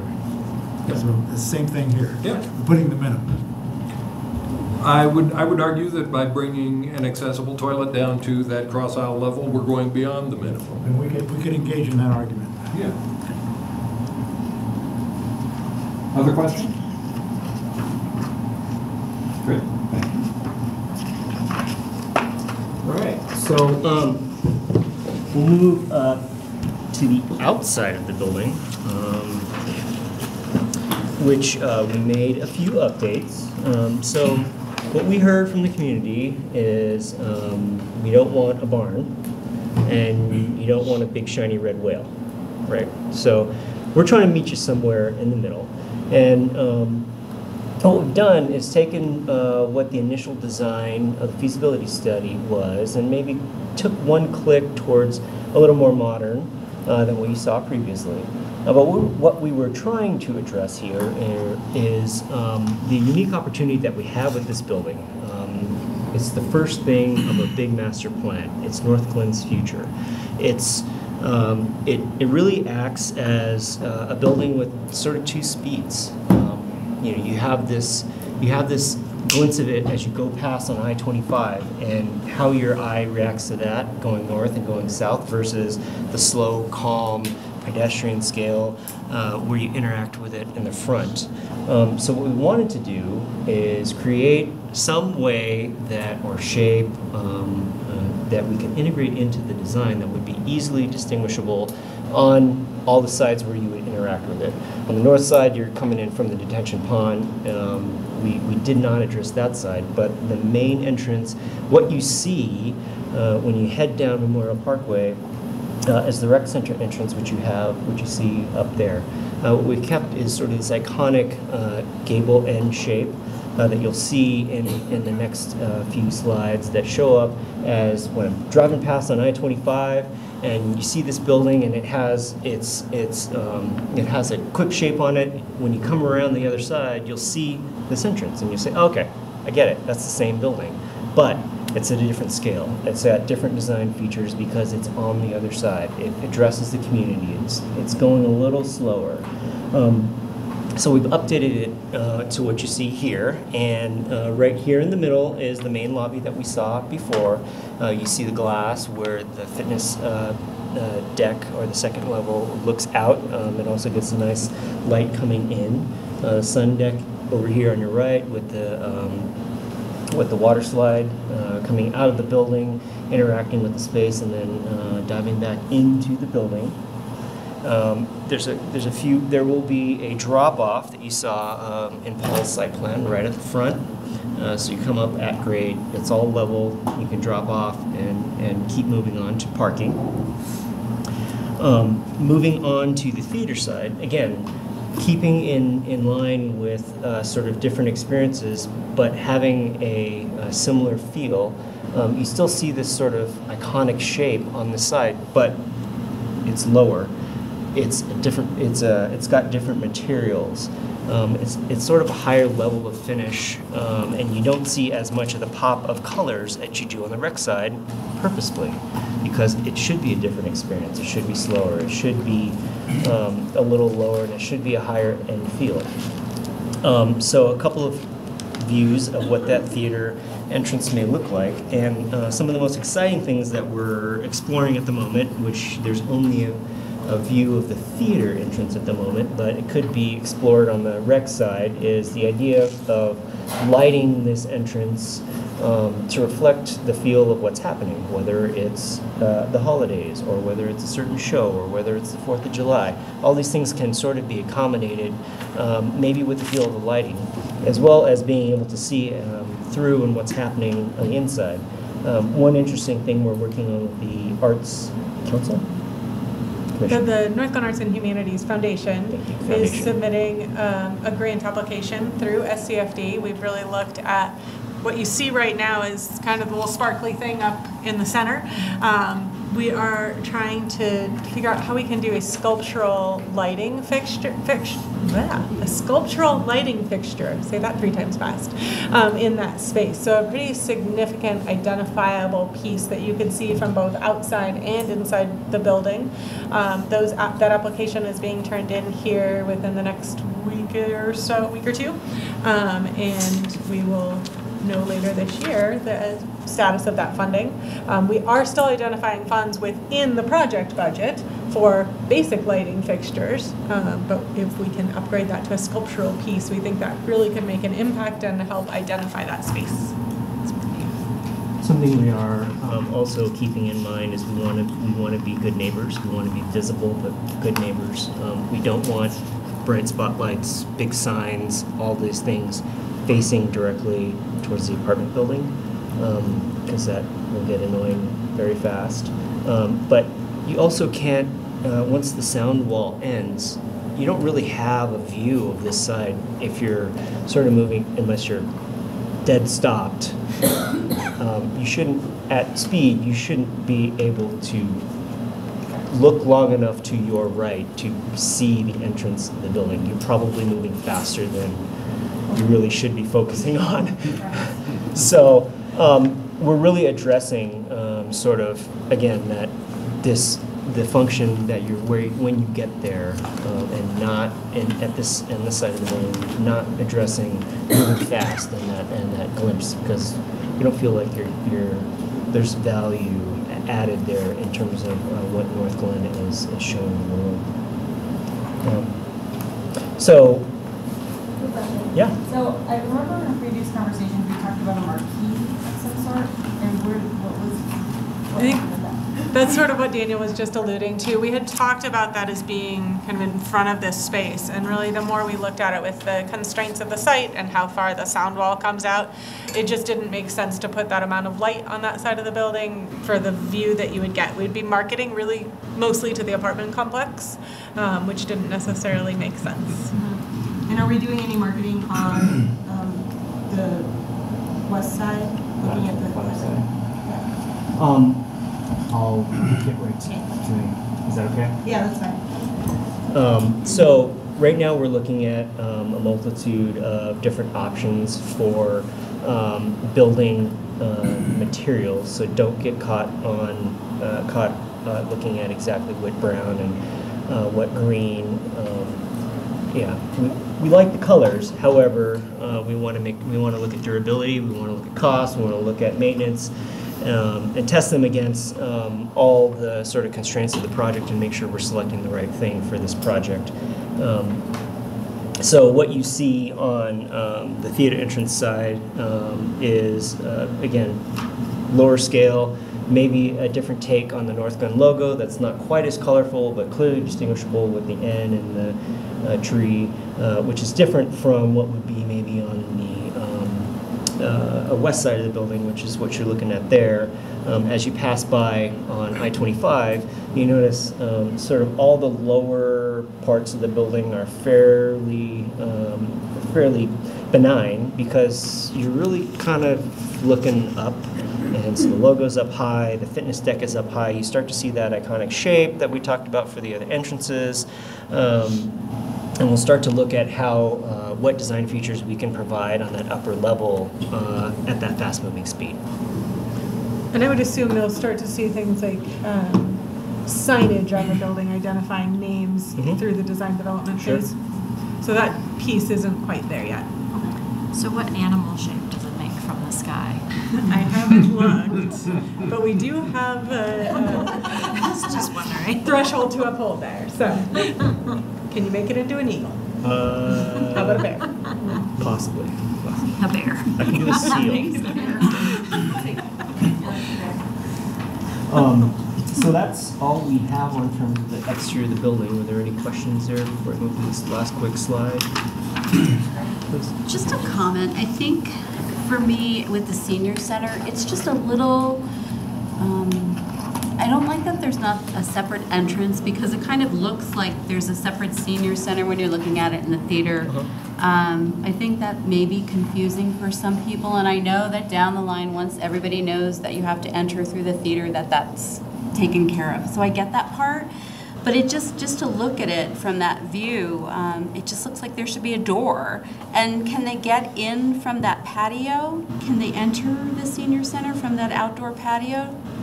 Technically, there's a door there, and it would be required to be unlocked. And whether or not programmatically we allow you would allow that or not would be up to you depending on what functions are happening. But yes, there is a door. I think it's something we can look at. I think some of the potential challenges are just trying to make sure that we meet all those exiting and entering requirements based on the size of the space. Do we have to have a vestibule there? Does that create a loss of space? If we can achieve it without a loss of space, I would be in favor of trying to incorporate a door directly from that. It just looks like its own little separate space there, senior center, but yet you can't enter there. You have to go around. Yeah. Not a big deal, I get it, but it just seems like there should be a door. I think it's something we can look at. Yeah, absolutely. Further. The signage will help, I think, too. We're still exploring a bunch of different options for where it says senior center, where it says theater, and I think we can hopefully tackle that, clear up some of that confusion with some of the signage. Thank you. Yeah, I agree with the mayor. I think that would be awesome to have that separate entrance if it's an option, so people are doing so.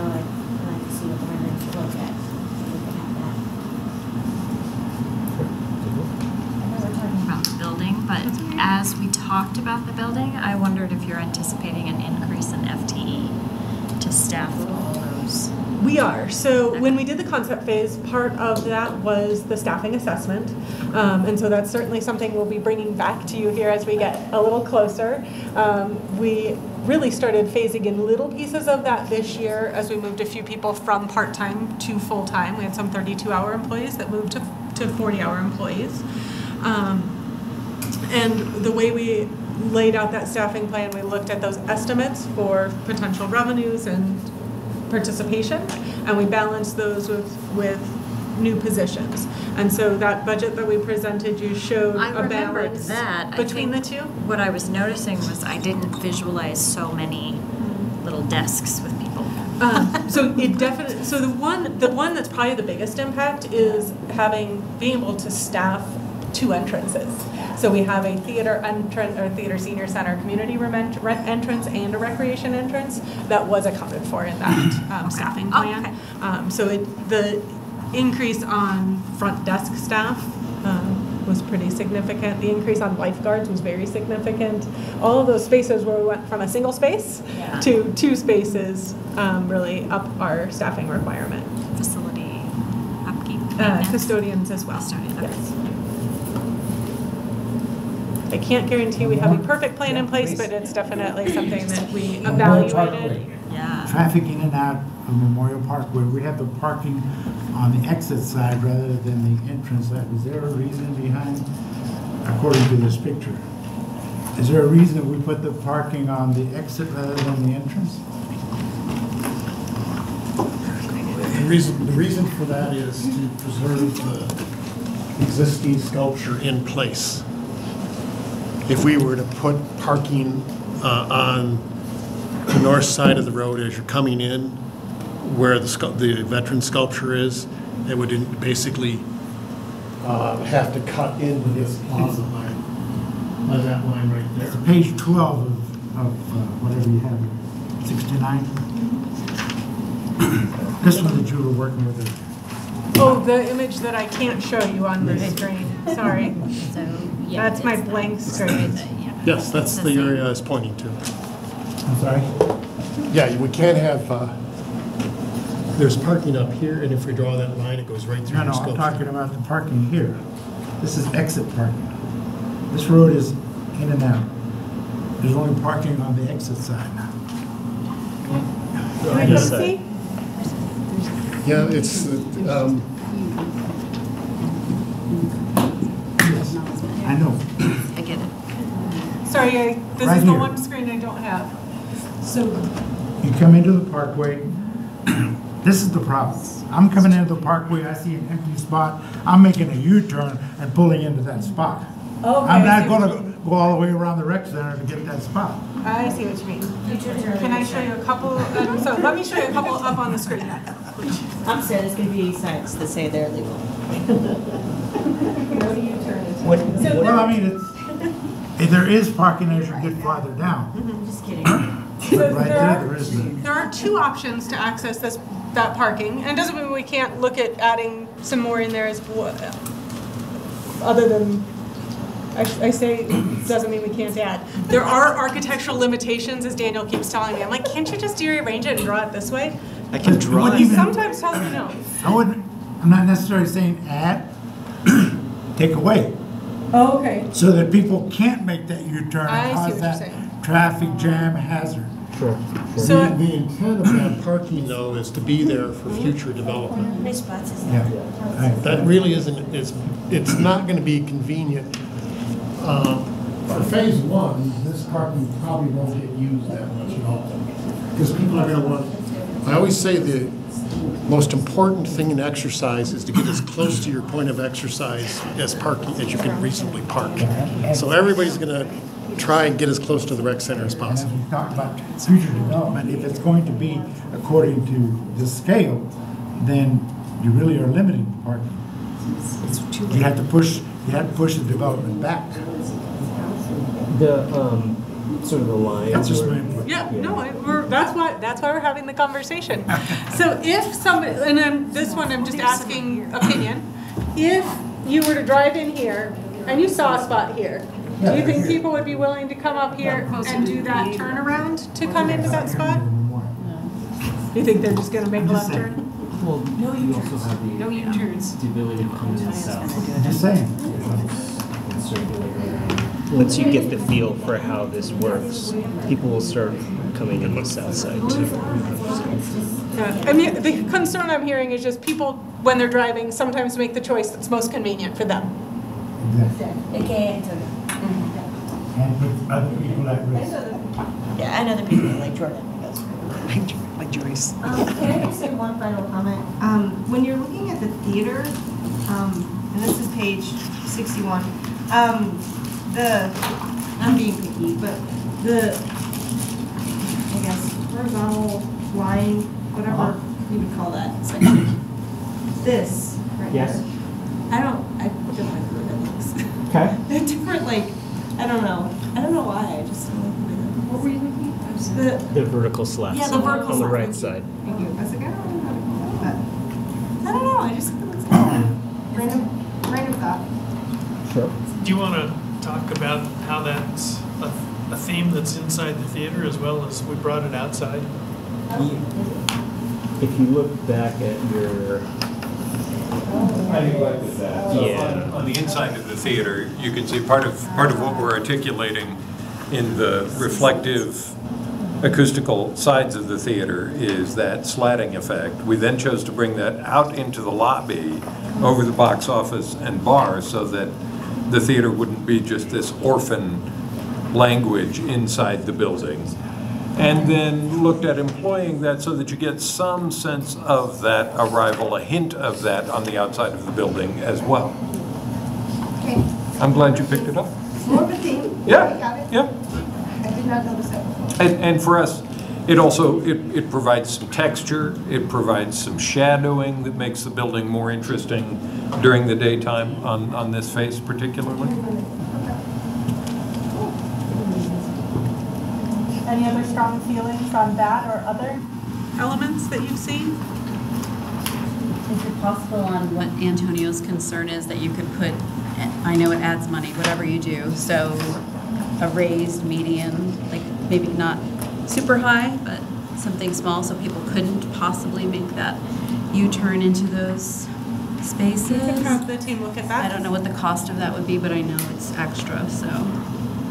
And are you thinking just in that first portion where there isn't parking on both sides, Because or? people will do it down at the bottom too if they can. I think it has to be a little bit. Well, he's concerned about people going to do, so just the yellow line turning into like some type of a raised feature. See, but that's a two-way street, right? It Right. is a two-way street. Right. Yeah, so. It's gonna take. We'll look at all. Yeah, we'll look at all. Just throwing it out there. No, I like the U-turns myself. How about a chain link fence? We'll put a chain link fence down. There you go. No, we can't do that because we want to close off the street for events. So there's trade-offs. So we'll bring that back to you and some options. Okay. Close with it. So then the skateboarders can go right down the middle of the street. You're adding a feature. There you go. Probably a better way to do this, but I'm making everybody dizzy with scrolling. So the last thing that we wanted to tell you is that we are still in the process of figuring out when and how we're going to engage the community still. There are different things that we're looking at, like you have a list there on your last page: tot lot play structure, leisure pool play feature, Memorial Parkway furnishings, outdoor patio activities for the seniors, drive naming. You had one other one that you Fitness thought- equipment, fitness the more specialized fitness equipment. And in talking to Amanda, our intent here is to engage these various groups in maybe different manners, but to try and definitely engage different groups and age groups and users. So we're not just going to the parents, we're not just going to the seniors, and we're trying to get a breadth of users across the board. This is a question. When this public process will be done this year on our 50th anniversary year, that's correct? Okay. And I think that it could be a great incorporation of this 50th year, and when they decide these naming rights or however they're going to look, that we can incorporate it overall as we decided this on such a big year, years to the next 50 years or something. I think it'd be helpful to start messaging for the 50th anniversary. Hadn't thought of that. That's a good suggestion. And we really haven't thought of any naming ideas at all. Yeah. So that's a brand new piece for And it might us. be fun just, we've been kind of going through and making sure that we're still moving forward and we lost a little bit of time before that we can incorporate a lot of this naming this year. And I would say of these things, the naming can happen probably later than some of the others. Totally. Or however they want to decide what would be fun to do it within this year. And final thought on outreach, and I think you said this at the very beginning, but that was a long time ago. So, did you talk about staff input into this process as well? And have they seen the most up-to-date, I guess, plans? Because I'd be really interested, because they're the ones who operationalize all of this. They're the ones who actually make it happen. So, like, I'm thinking, like, the person who puts up Christmas lights, what is he or she thinking about this? Or, the person who does, how are they getting their opinion heard to make sure that this is fully operational and going to work great? So they've been involved in many different ways throughout the process. One is those staff who are directly impacted by a specific area, the programming of that area, have been able to sit through the workshops and provide input directly to the team. Two is, and we've brought in everybody from our facilities maintenance staff to our coordinator and supervisory level staff. Since we got the SD package, I've been rolling it out to each individual work group, so all of our fitness instructors. So far I've met with fitness, I've met with the front desk and custodial staff. I have meetings scheduled with each of the other work groups over the next 2 weeks or so for them to provide feedback. The first two groups that were very positive. They had questions about the space, but nothing specific that stood out as a red flag to them or an area of concern. We also presented it to the Parks and Recreation Advisory Board this past Thursday, so it's definitely getting rolled out to each of those groups with the opportunity to provide some input. Part of the reason my staff is huge and varied, and so trying to give them the opportunity to sit down in a group of 8 or 10 or 12 people where they feel a little more comfortable providing that input. It's really hard if there's 75 people in the room to say you're concerned about where the storage is for the equipment that meets your needs. So my hope was that gives them the opportunity to do that. I've also toured your aquatic staff through a couple of other facilities too to get their input on how those particular projects are functioning, so we can incorporate some of those ideas as well. Brought preschool staff to those tours as well, aquatic staff, and then all of the supervisory staff. The timeline looks amazing. It is very exciting. What are the potential delays? At the moment, we don't have any known delays. There may be some potential what we're looking at building up against CDOT's right away that we're working through with Brooks' team now. But we don't see any delays for the project. We just see sort of setbacks within the schedule, but we don't see the bookends at the moment. I think the bookends are going to stay pretty close. So we may shuffle stuff around in the middle, but that's for us to deal with and not for you. So. And we'll continue to do those monthly updates. So certainly anytime we have something that starts to indicate we might be veering off that schedule, we'll make sure that we let you know. So we have those slated for the second regular council meeting of every month. So next Monday, you'll have an update on where we're at. So, a lot of work. So the ask of council this evening is for us, do we accept the schematic design and let them move forward into design development, keeping into consideration the comments that were made by council members tonight? I've heard some considerations for the entry on the senior center, for the exiting from the theater, for the potential U-turn on Memorial Parkway, and for access to the jetted pool area that I need to come up with a way to Don't forget the chain link. Entertainment district. And the swimming pool entertainment district. Swimmer bar. Floating decks. A lot of margaritas. Captured audience. Well, we will be back next week with a brief update, and we will let the team get to work on starting the design development phase. Awesome. Thank you very much. Thank you. It's very exciting for us, so thank you. We're on our way.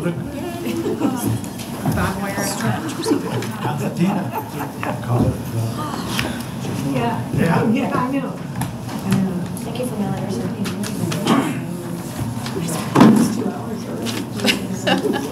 Is that all? Okay, we'll break for 10 minutes. 10-minute break. We already broke.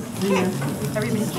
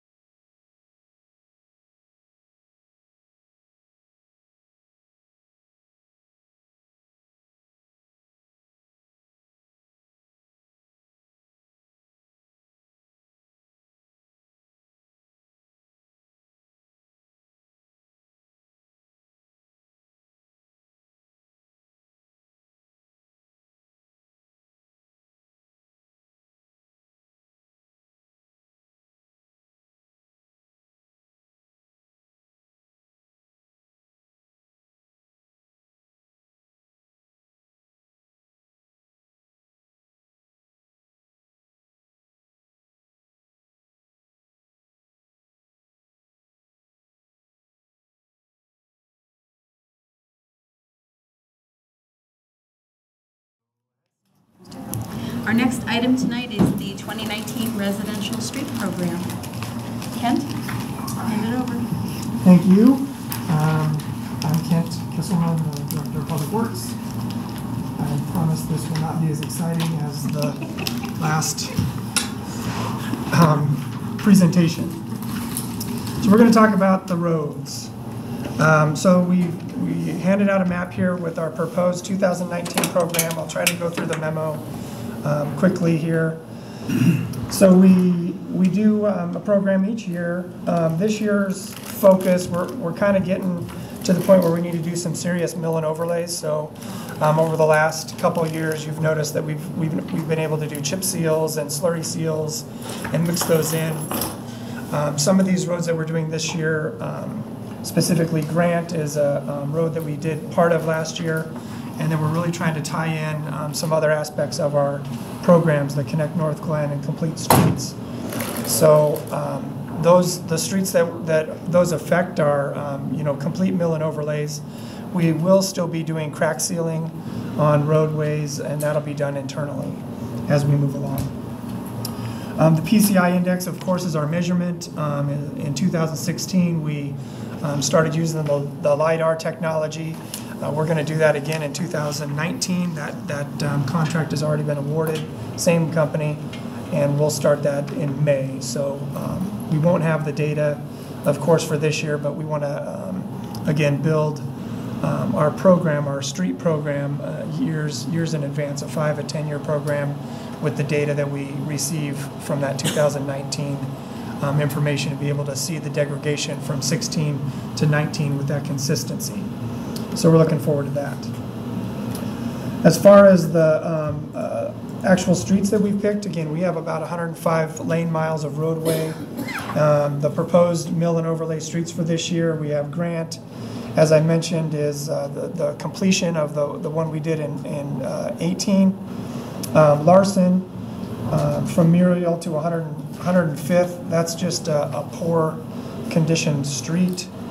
And then Phillips and 115th, those sections are, again, a part of the Connect Northglenn, so they'll be, we'll be able to add bike lanes and crosswalks and sharrows in accordance with our Connect Northglenn plan. So that's a good project to move forward with that. We have 2 bid alternates. Again, when we get to the pricing, I'll explain a little bit. We have bid alternates on here because we'd like to get good pricing. We may not have the money for the pricing, but if the bids come in favorable, then we already have the streets selected. So Truda and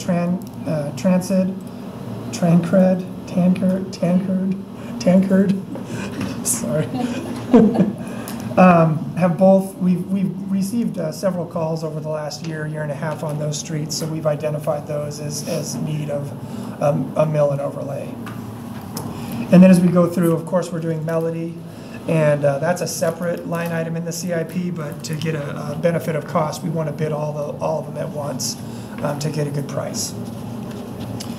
We're also going to do the residential concrete program, which we've done every single year. And over the last couple of years, we've used the CDBG funds to do huge amounts of area of concrete. And so in 2015, we went out and stone by stone basically examined each piece of sidewalk and did a condition. And so over the last 4 years, we've really knocked a bunch of that out, especially with the block grant money. And so we need to reassess that. So we're struggling to find some areas for that. So we're moving the concrete program money into the residential street program so we can do more mill and overlay streets. But of course, with those streets, these specific streets, concrete is a part of that program. So we replace the sidewalks in need along those streets. And we have other programs where we have an on-call contract and we have some money in operations where if we get a one-off that is in need of concrete, we can still perform those and get those done under contract. And as you know, the CDBG funds this year will be used for Claude, so that's not included in this. And those have to be, we can't bid that project or roadway improvements in this same funding because it's a different funding source. It has to be the Davis-Bacon. So the budget, we just kind of touched on that a little bit. We had $750 budgeted. We've spent $45,000 on the PCI, which left us $705. If we add in the $100,000 from the concrete, that'll give us $805. And Melody alone is $1 million, so we're not taking anything from the Melody. We're just leaving that, and then we can get all of our proposed residential streets, the 115th, Grant, Larson, and Phillips. We're hoping to get all done, and then again, see if we get favorable bids back for the other two. And the prices that we estimate, these were last year's prices, so again, we're in the height of the economy, so we're using big prices and expenses that may not be the same, and we're doing a lot more asphalt work this year, so hopefully we'll get a good price on mobilization, and the tonnage of asphalt will go down.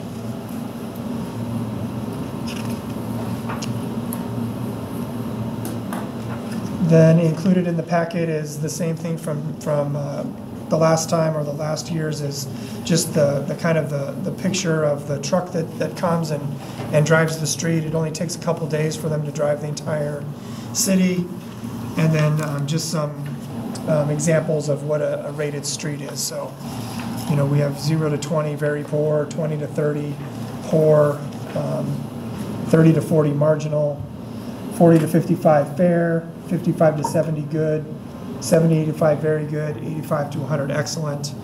Our totality, based on the 2016 assessment, all of our streets average out to be about a 57, and based on the resolution, we want to be at a 70. So we got a little bit of work to do, but we're making good progress. Yes. Is there public accessible report that has all the streets and all their ratings? The PCI report. Okay.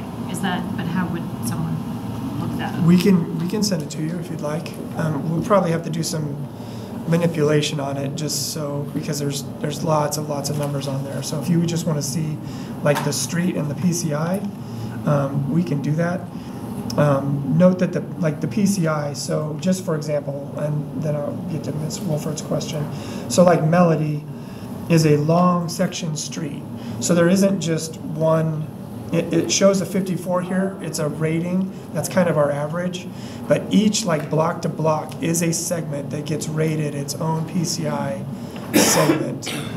So there's thousands of numbers to look at. If somebody wanted to know, because I get a ton, Sure. My residents are quieter than most, but when they do reach out, they're asking about when is my road next. Right. And so if they don't understand this, because this made sense to me when you explained it, but it'd be nice to be able to say, and then your road is a blank. Right, and that is really the effort that we're going to be working hard in 2019 after we get this information, is again seeing how the roads are deteriorating based on that consistency rating, and we'll be able to tell over 3 years, hey, this looked like we'd be able to do a chip seal on it, but it really went downhill in only 3 years. So now we need to do a full mill and overlay, or just a edge mill or something like that.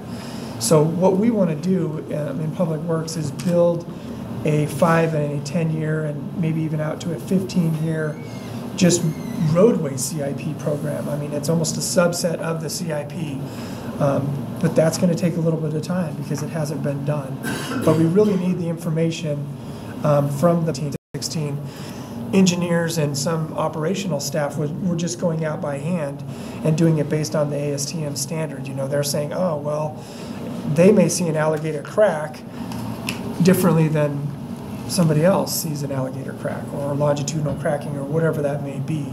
So just with this, the LiDAR system, it's one algorithm and just spits out. So even if one treatment may be higher or lower on the aspect of degradation, it'd be relative.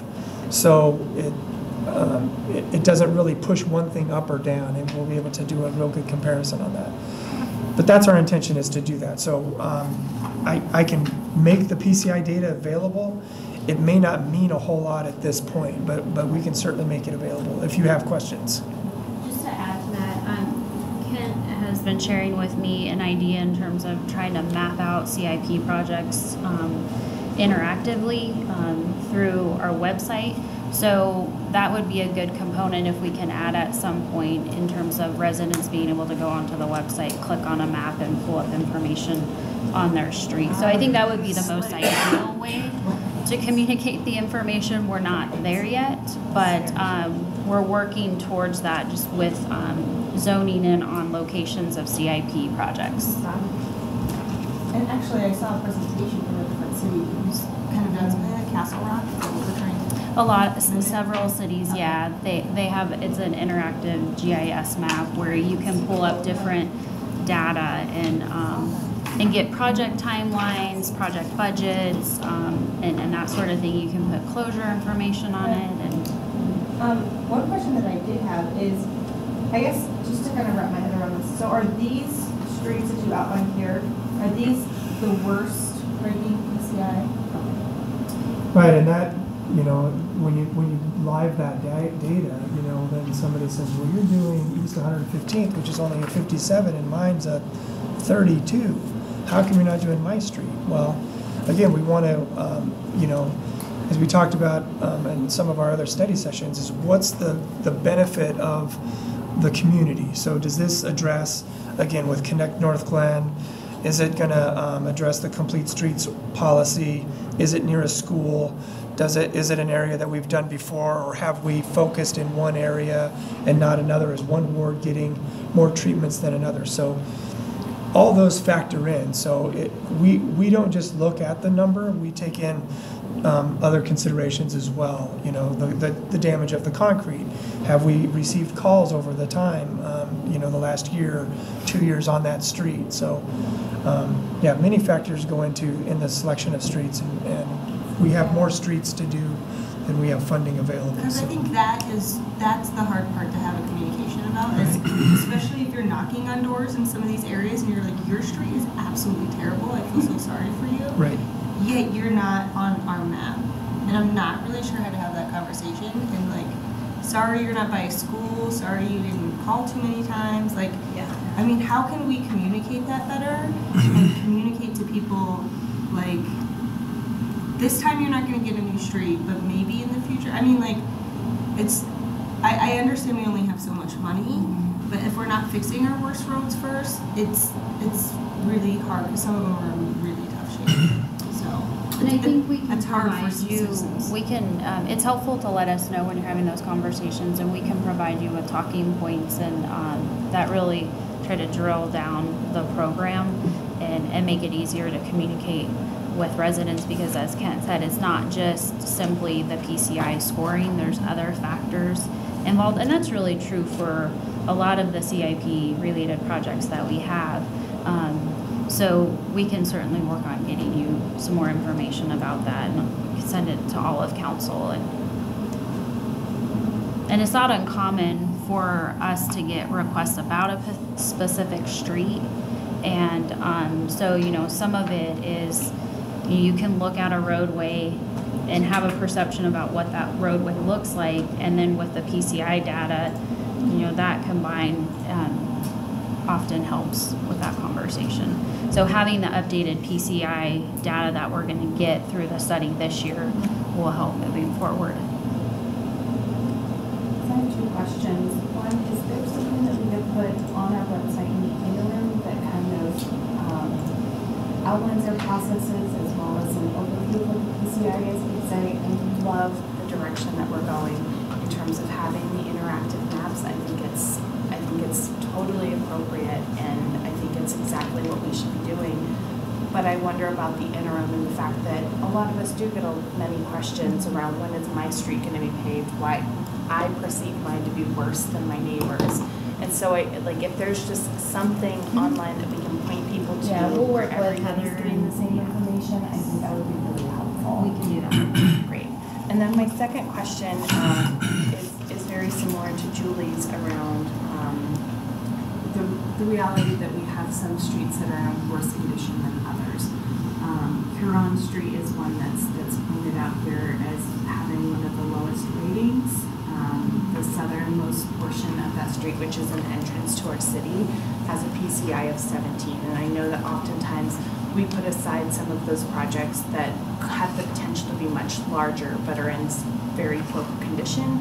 And so I'm just curious, how and when are we going to have the conversation about when we are fixing Huron? Are we going to just be taking it in chunks because we don't have the money to completely reconstruct the road? What is our approach? Because I mean that southern part from 98th to Melody Drive, I mean, it really is bad. Well, the other thing we're doing in Public Works now is we're taking a look at the totality of all the CIP things. So we've been meeting in large groups all the way down from supervisors and their lead positions, and really meeting and talking about what do they see, as far as things that are out there, studies on master, on signals, a master study for our lights, roadways, larger roadways, and putting that all together and trying to get everything that could be CIP related that we see and get that in one list, and what does that look like? And I'm not sure if Heather's mentioned it before, but we're trying to work on that criteria that is, what is a CIP criteria and how is one project selected over another. So we continue to effort with the Development Review Committee team and the leadership team developing those criteria. And I think we're getting closer, and I'm not sure when Heather's going to present that, but I think it could be at one of your summits. Heather has said this many times, and I really try to take it to heart. It's a marathon, not a sprint, and I want to sprint, and I know sometimes you guys want to sprint too. But we are really trying to change things and take a holistic look at all of our programs and all of the projects that we have in Public Works and really get them in a singular list and a rating system and be able to present those to you so you can take a look and find out what the totality is of those dollars, and it may be overwhelming, and what do we do as a city? So the hard conversations are, I think, coming. Again, we're trying to put that information together. So we'll be bringing that criteria that Kent talked about and that I've mentioned to council previously. Once we get it fully vetted with staff, we're going to take the next step of scoring some of the projects against the criteria that we have developed to date and see how the scoring shakes out and if it makes sense before we bring it to you all to review and provide feedback on. So my vision is that each year we use the CIP criteria in terms of development of staff recommendations for the CIP budget. So when you're looking at the CIP budget, all of that vetting and scoring has already taken place. So I'm bringing a CIP budget to you and saying these are our top priorities and here's why. So an additional piece that Kent talked about earlier is really building that 5 to 10 to 15 year CIP. There's more need throughout the city than available funding. So part of that exercise is, okay, what does the need look like? What's that projected dollar figure? And then how do we fill that gap? Is it leveraging funding through other partnerships? And, is there potential to work with a neighboring jurisdiction if there's an adjacent roadway impact and that sort of thing? So we have yet to have that discussion, but that's how I envision that coming forward. To piggyback on what Jenny was saying, picture's worth 1,000 words. Put this on the website, people understand what you're trying to do. Not that you get your way, but this is what we're doing, and this is how we're evaluating our streets. I mean, then okay. Yeah, we agree. I mean, we really want to promote Public Works and the things that we're doing. We're doing great things. We have great staff, and so, even one of the things that we haven't done in the past is celebrate Public Works Week, and that's coming up here in May. So we want to really put an emphasis and focus, and here's one of our Public Works employees right now, here because the air conditioning is not working right now. But that's a small thing, but that's the type of service that we want to provide in Public Works. You know, we have an issue, we have a problem, we want to bring it forward, and we want to take care of it right away. Again, that's the sprinting part, you know, but then there's the marathon part that we need to, you know, sit back and do some work on. Any for questions? So you're seeking consensus to approve your approach to the 2019 residential street program. And if bids come in favorable and we're able to do Tancred and Truda, then we will provide you with an update at a future meeting. I got a call again today from somebody on Truda. That's the fourth person. I don't know why. Do they contact you, Joyce, on about Truda? Yeah. That they really want that one mill and overlaid? So it was just kind of timely that I got another call today. So I hope that that one goes through too. Thank you. Thank you, Ken. Thanks. All right, our next item this evening is short-term rental properties draft ordinance. And Corey, you're up. Hopefully I'm just ornamental. No, you said you were. Just kidding. Good evening, Mayor and Council. I'll do a quick walkthrough here and then we'll open it up to questions. Let me just start out by saying that this process was triggered as a result of the adoption of the UDO. And so with that, I just want to identify a few key highlights here that's already outlined in the UDO. One is that ADUs, which is the new zoning tool that we've added, would not be eligible. Neither are mobile homes, RVs, or travel trailers. So in this case, we don't have any mobile homes, but we also do have a lot of people who park RVs and whatnot on their properties. Those are not eligible. And then also cannot exceed 30 days. And keep in mind that this is cross-referenced throughout various aspects of the new UDO, so I just included all those references so that you knew that this is in fact under the definition and under the use terms, that these are the provisions that are covered. So with that, we reflected that within the proposed draft ordinance that you have before you. And so quickly, I'll just walk through some of this stuff, but essentially, license will be required. They'll need to renew it on an annual basis. We're going to basically, through this policy process, is send out notices in November, because this will end at the calendar year, so that they have to renew in the month of December, so that it'll be easier for us to track that. Also, I'll mention that by calendar year, if you apply in July, it's only good till the end of the year. So another thing administratively that we will also do, because when you start staggering it out, it becomes almost impossible to track. So we also do that with contractor licensing and various other licensings that at least through my department, that's how we typically manage that.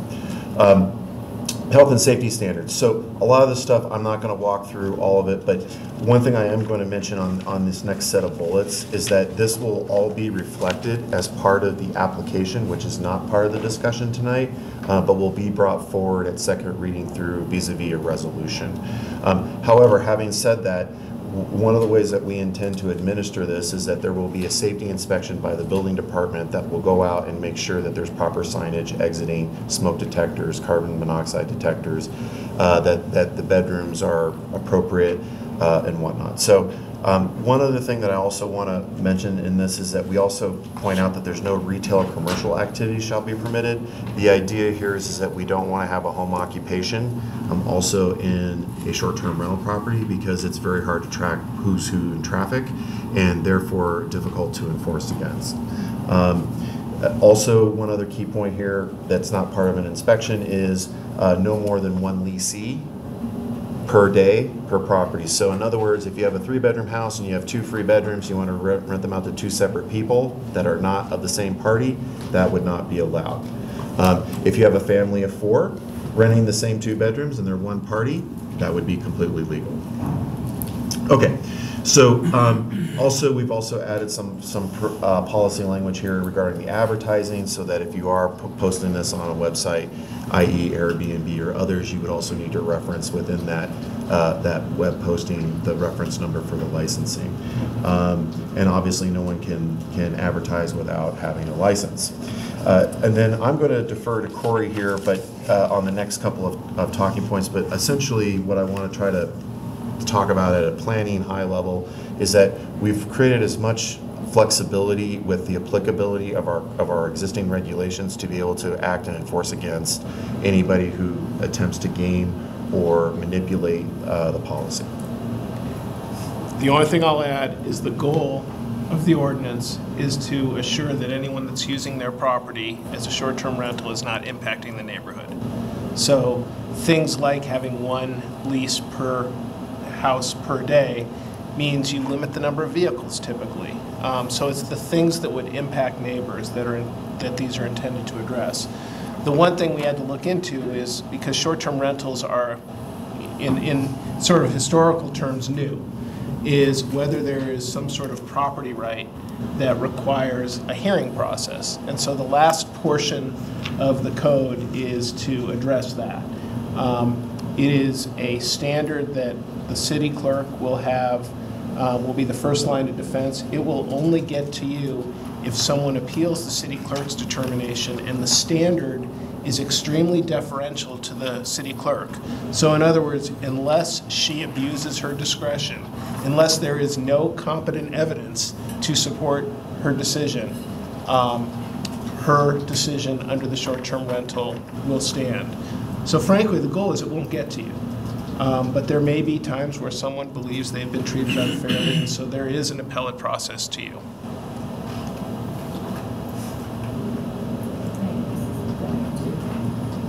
But I was thinking about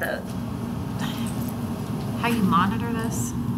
So like if I just wanted to put my property on the website and have someone come out, how are you going to know?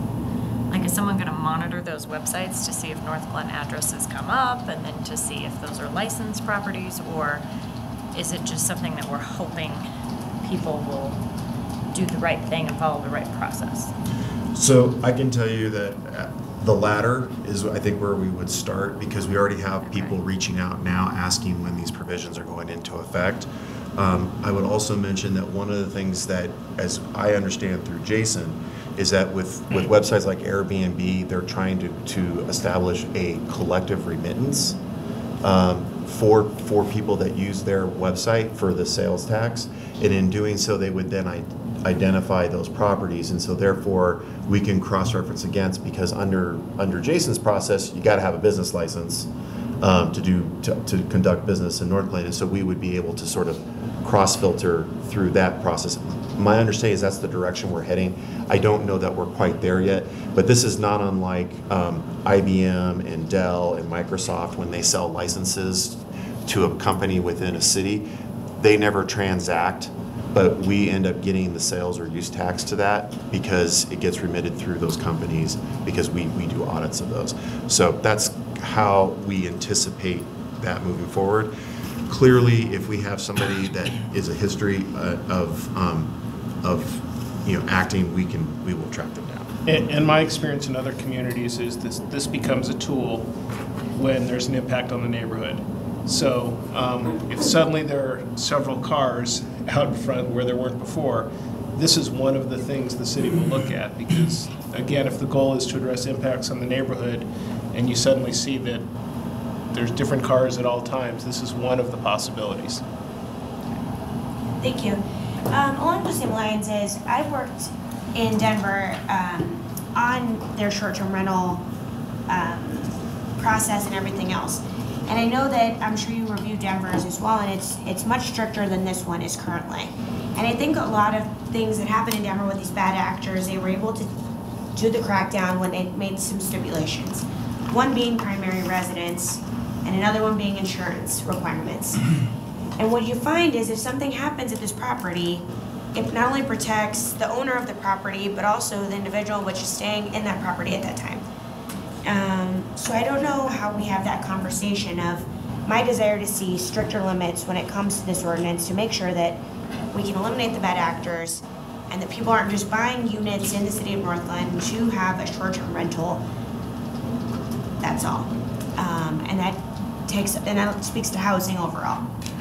So to translate what you said, you'd like to see a requirement that this be a primary residence and that there's additional insurance coverage for this type of use. Yes, I know, and as being county member, along with Boulder and Colorado Springs, we had a hard time identifying what exactly is a primary residence and what does that look like. And there were certain things that we had come up with, and I don't mind providing the spreadsheets that I had done for the research across the region. But I would like to see stricter requirements when it comes to primary residence and insurance stipulations.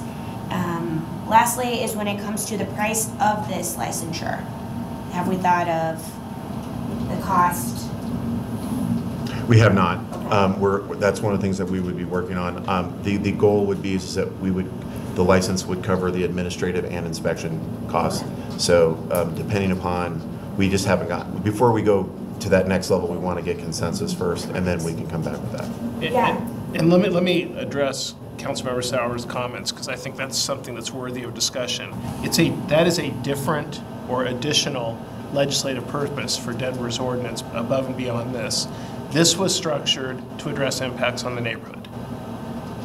If you want the additional provisions related to things like primary residence and insurance, that's frankly more geared towards protecting the consumer. And it's just a different and additional methodology, and it really depends on what problem you're trying to solve.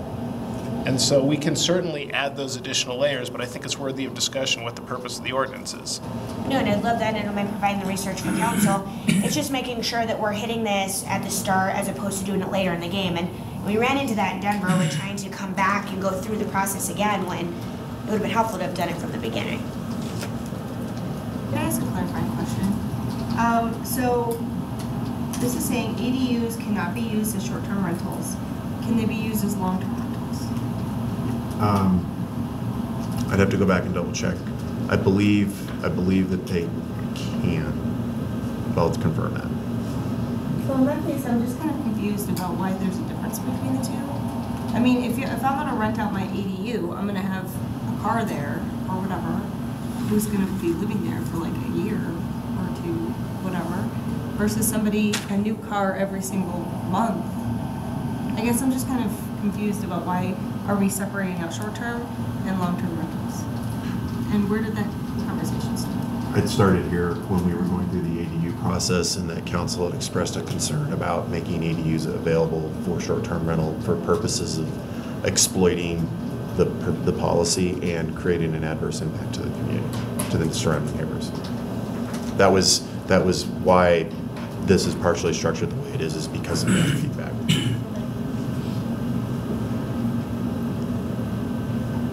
Other questions? Sorry, one last thing.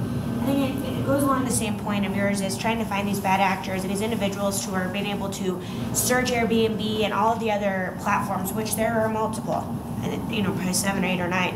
And in San Francisco, they have a full-time individual who sits and does specifically short-term rentals and nothing else. And I know that's an extreme case because we're not the size of San Francisco and so on and so forth, but by adding increased stipulations and being able to identify that this is not your primary residence, you don't have these requirements, we're able to find those bad actors faster than we would if we just had an open or a much open ordinance that allows people to, I guess, interpret it very differently. Maybe I'm misunderstanding, but what I think I hear Corey saying is that, and this is probably not exactly what you're saying. I'm not going to put these words in your mouth. This is what I interpret. This is my interpretation. Is that if I wanted to use my home for Airbnb purposes or something like that, whatever website, as long as the people that are renting my home in a short-term basis don't bug anybody in the neighborhood, this isn't going to become an issue. But this is the protection for if they misbehave while they're there. That's what this is geared for. And the difference, that's the underlying purpose. And I think the difference in what some of the more robust short-term rental ordinances that have the provisions that Councilmember Sowers is talking about, that's also protecting, there's a policy determination that it is necessary to have the owner on site. That's a different methodology because this simply says if the house is walking and talking like a residence based on impacts to the neighbors, then that's acceptable. Denver says, no, we want this to be an accessory use. We want it to be a room or two on top of the primary residence. And, by the way, we want to protect you, consumer, with certain insurance provisions. This is not a consumer protection type ordinance in this draft. This is more of a neighborhood protection. And the provisions Councilmember Sowers is talking about, we can certainly add. They weren't in the original draft because at least we understood part of the purpose of this was more geared towards what I'll call the compatibility in the neighborhood provision. Can I ask an additional clarifying question? So the way that Jordan is talking about the ordinance is that me as an owner, I have to be on site and I can only use the property that I own as a primary residence if I want to offer a short-term rental opportunity. Correct. Okay, and this right now as written says that Corey, who lives in Louisiana, who has a home in Northglenn, could use his Northglenn home, which is not his primary residence, that he only gets out to when he's, not busy, for Airbnb. That is Corey precisely never has correct. to come out and be a part of the community or physically see the impacts potentially of that Airbnb. Although I think the nature of a short-term rental is that someone is going to be checking on it, because things like cleaning, things like where you leave the key, things like codes. So for those that have used Airbnb, I would suggest it is more difficult to be an absentee owner. But what Denver did and what others have done, making it a primary residence, is much more limiting. But if that's what the council wants, we can certainly, that's an easy addition.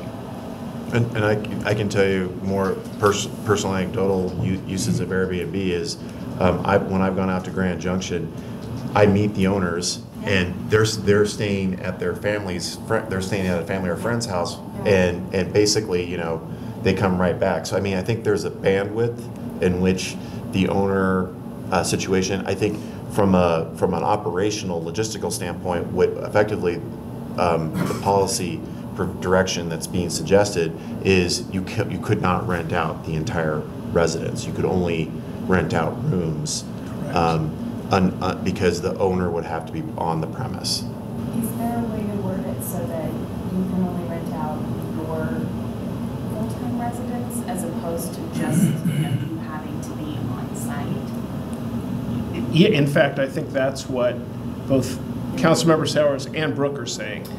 In Brooke's scenario, I suspect the family in Grand Junction, that is their primary residence. Right. But again, it's council's, it will be more limiting.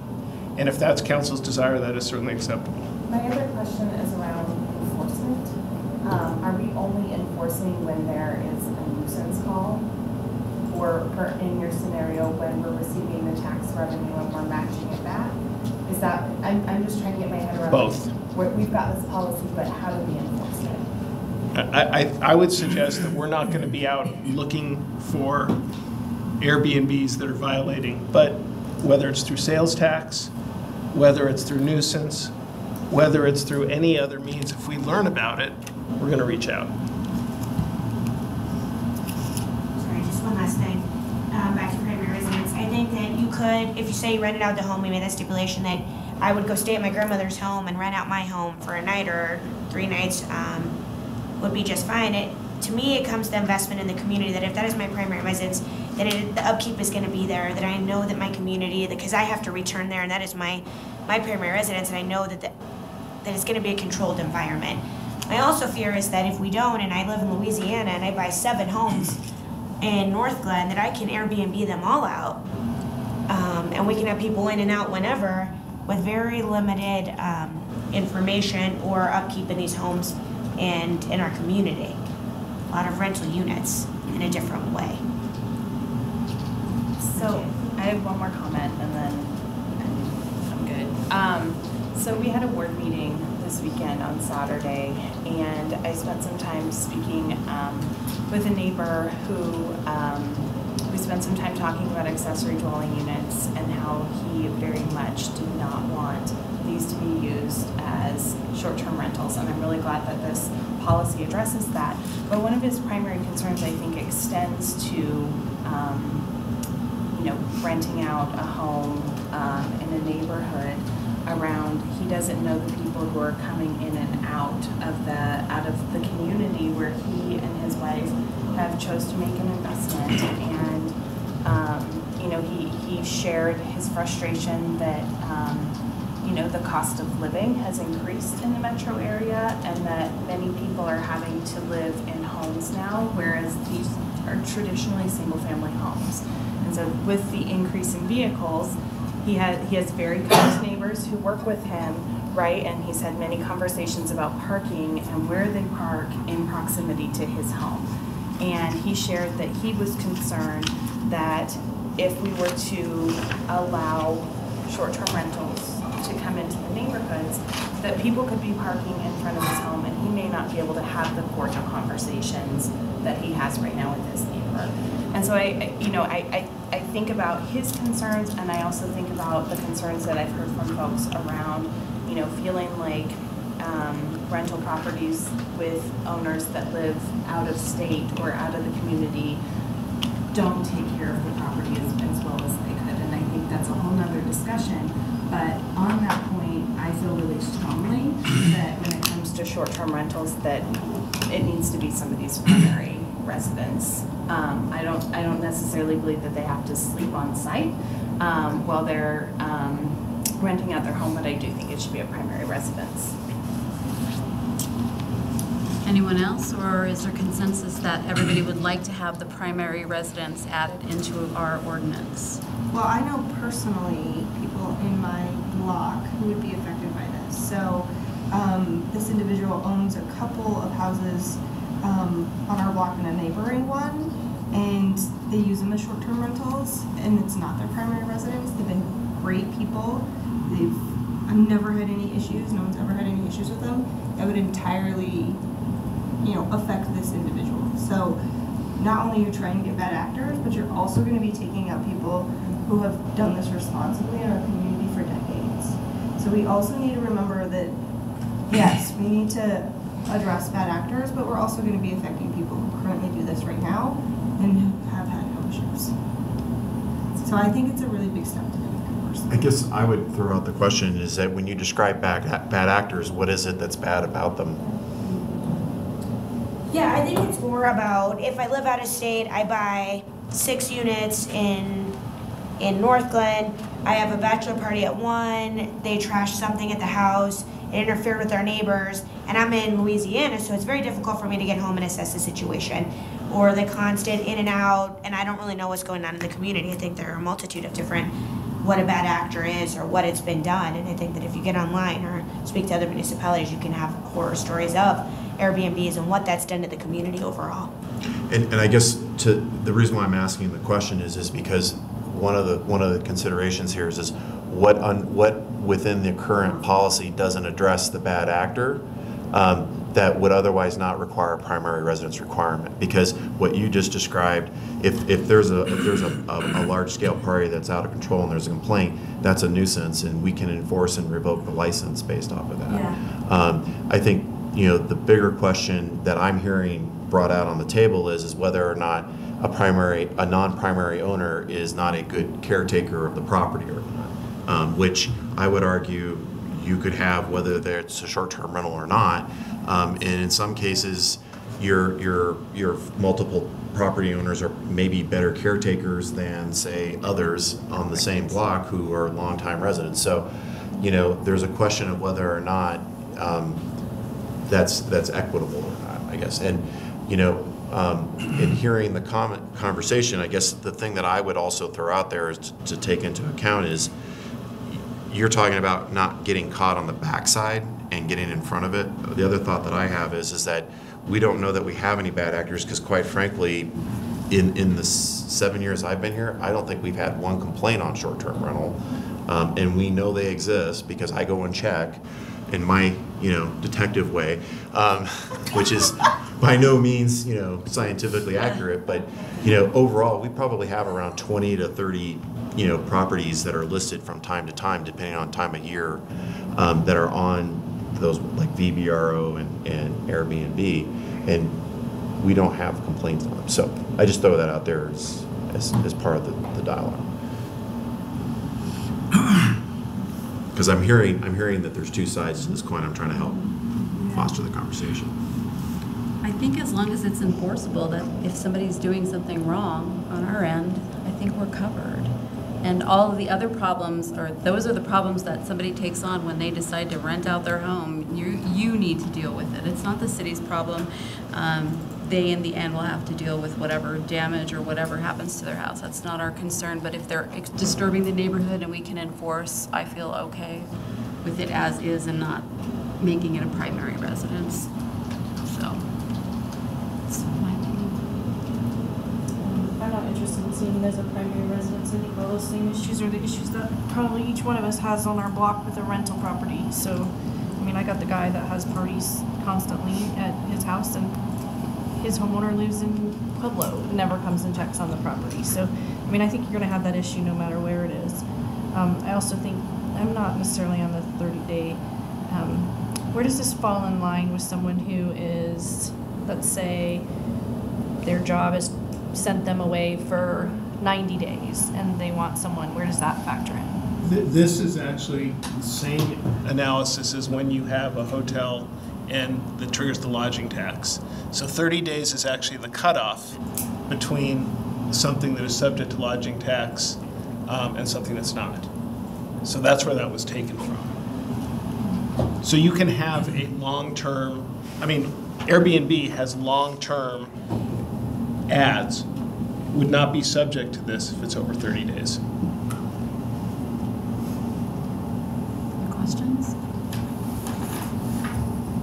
So how about we get consensus and take a vote here whether who would like the primary residence as a requirement put into the ordinance? Jordan? Is that it? Okay. What I would point out is if there's a problem, if we see a significant problem with absentee landowners because we will have now a framework and we'll have licenses and we'll know who's in town and who's, which ones are primary residences and which aren't, frankly, from the license form. We can create it so we know where they live.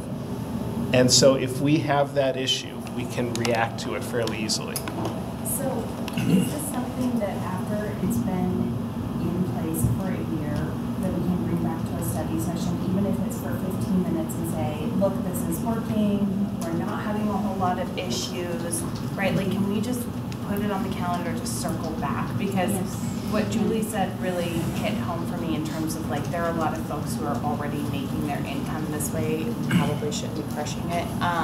But I just want to know that people's issues are being addressed. I think that to that end, if we have a problem before a year, we will definitely be back before you to address it. But I think by and large, with the stuff that we do with the work plan, I think we can easily incorporate, where this type of activity is, because we provide that kind of stuff already in other fashion.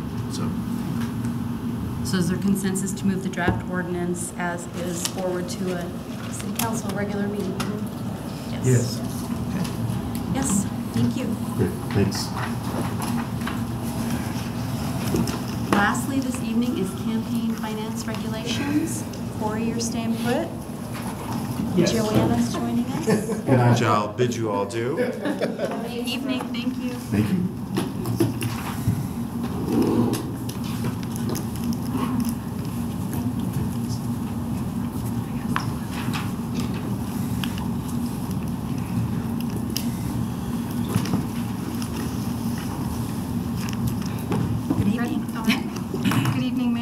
I'm Joanna Small, City Clerk, and I am here tonight with City Attorney Hoffman to provide information to help facilitate a discussion on whether City Council would like to consider some changes to our campaign finance regulations.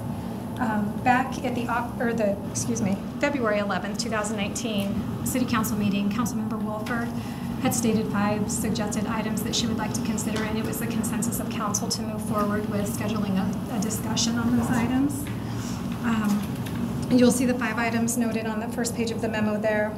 I do want to just note that the City of Northglenn currently utilizes the campaign finance regulations that are found in Article 45 of Title I of the Colorado Revised Statutes. You might hear us talk about the FCPA, and when we do, we're referring to the Fair Campaign Practices Act. With that, since the city is currently following the state regulations, if City Council chooses to adopt local regulations, we will want to be either all in or all out.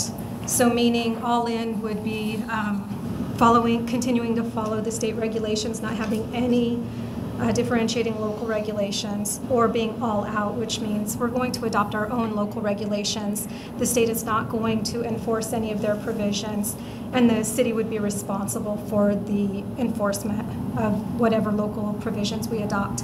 And then with that, to me, this discussion is kind of a 2-part discussion. We have the 5 suggested items that we're providing information about. If council decides to move forward with any of those 5 suggested items, we'll want to consider some additional provisions that should definitely be in a local ordinance to make sure that we're covering all of the necessary requirements for campaign finance. So staff has provided information on each of the 5 topics.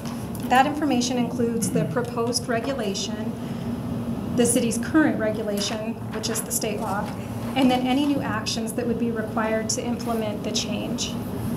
Council will need to decide what is appropriate for our community while being sensitive to the Constitution or First Amendment rights, which is where Corey comes in. And so I'm happy to answer questions as we go through, or if you would like staff to take the lead on speaking to the information that we've provided on each item. Happy to move forward either way. Jump right in? You guys jump right in. Alrighty. So item number 1, you'll see on page 2, that's the local donation limits. The proposed regulation was to create local donation limits for mayor and city council members, and the limit for mayoral candidates would be higher since that position is elected at large. So currently, there are no contribution limits for city council candidates in the city of Northglenn. So the new action that the council would need to consider would be to set a dollar amount limit that donors, whether that donor is an individual or a committee, could contribute to candidate committees. So we've provided some policy reasons for considering such a change. And these are, they're not specific to the city of Northglenn, they're not specific to Colorado, these are nationwide. So definitely not suggesting that any one of these is a problem in the city of Northglenn. These are just policy reasons that various communities consider. So preventing corruption and the appearance of corruption, equalizing the ability of citizens to affect elections by muting the voices of wealthy contributors, and encouraging broader participation and opening the process to more candidates by curbing the cost of campaigns. Items to consider if City Council chooses to impose contribution limits. Those would be whether the contribution limits will significantly restrict the amount of funding available for challengers to run competitive campaigns. Said a different way, it's whether the limits will allow a challenger to overcome the name recognition advantage that's enjoyed by an incumbent. I can tell you when I went back and looked at data from the last 3 elections. Basic data regarding whether a candidate spent $0, whether they were self-funded, or whether they had a candidate committee and they accepted contributions and made expenditures. Incumbents, I would say, definitely have an advantage, because you can see that it's not the candidates who are raising the most money or who are spending the most money that are successful. If there's an incumbent in that race, the data shows that that person enjoys an advantage. So there's no, I was looking, to see maybe what is the cost of being a candidate in the city of Northglenn. That's kind of hard to nail down, actually. So I believe it's something that the city council, I'm coming at this from one perspective. We're on one side of this issue. I think council has 2 great perspectives. you can speak to what you believe the city should look like for your constituents, and also you all were candidates. So you know how that campaign process happens and what the limits might be that might make sense for that if you decide that we should have contribution limits. There's well, I should finish those items to consider. The second one is imposing different contribution limits for individual donors and other donors, such as political committees. And the third one is including an automatic adjustment for inflation. You can see in the table at the bottom of that page that we've included some contribution limits from other municipalities that are imposing contribution limits at the local level. You'll notice Longmont has kind of a different number. It's $610 for mayor candidates, $240 for city council candidates, and that actually is because they have included that adjustment for inflation. So that's why their number looks a little different. Some of the lower numbers, Boulder for instance, $100, that's because they also allow public financing for campaigns. So that's a whole different discussion, I believe. So that kind of gives a snapshot of some limits that other communities are imposing at this time.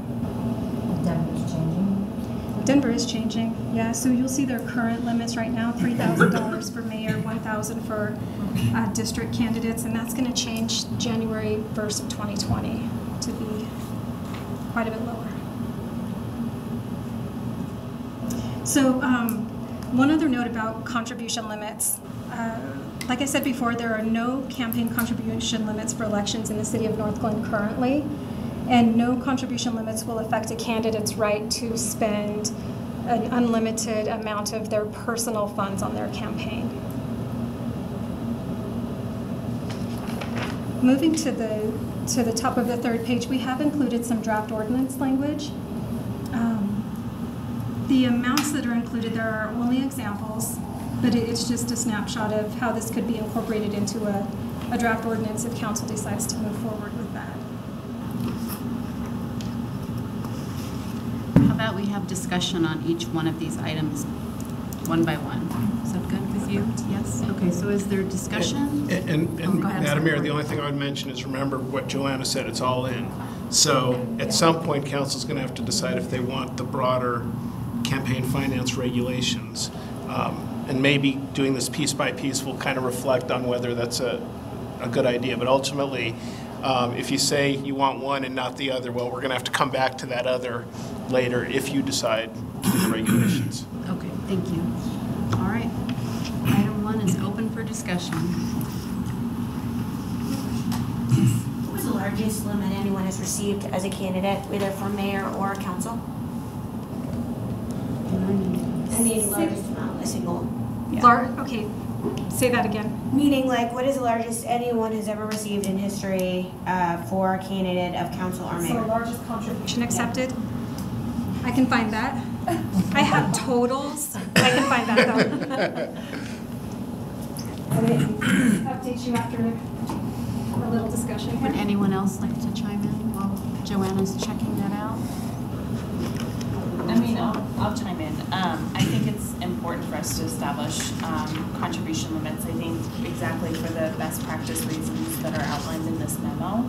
And I think looking at this list of municipalities that has established limits, it's time for us to follow suit and do the same thing. I think it's also a great way to ensure that we're putting wealthy contributors and regular people on an equal level playing field.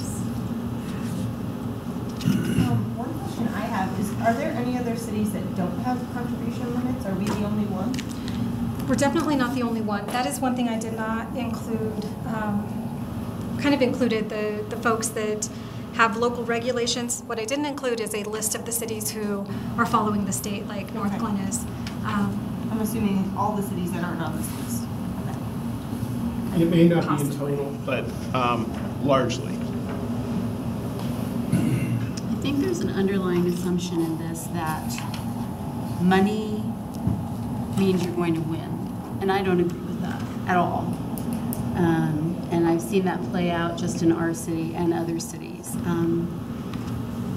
Your reputation, what you stand for, and how people look at you also contribute to why you get elected. So I don't see wealth and limiting wealth. Somebody could come in and it happened last election. You put in a lot of money and you still don't win. So I'm not equating those two together. So I have a bit of a problem with this. Is what Fort Collins is up to. Because it's a sizable city. Yeah, I know. That's pretty, just varied demographically. And so I'd be interested in knowing their conversation and how they got to such low numbers, and what the purpose behind that was. And one thing I throw out there is the contribution limits limit the amount of the single contribution. They don't limit the number of contributions or the total amount contributed. So, $100 per contributor. There's no regulation that says you're limited to 10 contributions. Good stuff. $100 per person. I mean, well, you got to work really hard. no, but I mean, and I get that overall you can have 1 million contributions, but if each person can only give you $100, again. To me, That's interesting, though, Mayor. It's almost a partisan conversation. It is a partisan. So that's a question I have. Anyone else going to chime in on this, or? Well, the only other question I'm trying to wrap my head around is enforcement, and I know that we're supposed to talk about that later. So I guess I'll just wait for that thought later. So if we did want to move forward with contribution limits, how do you, would you enforce that then as a city clerk? I think the simple answer is yes. What does that mean? I think that's another conversation of what would be City Council's expectation regarding the level of investigation that we would put into that. Do we accept the reports as provided and wait for a complaint to be filed and then investigate? Or is council's expectation that the city clerk or staff would investigate every line of that report and call out any discrepancies?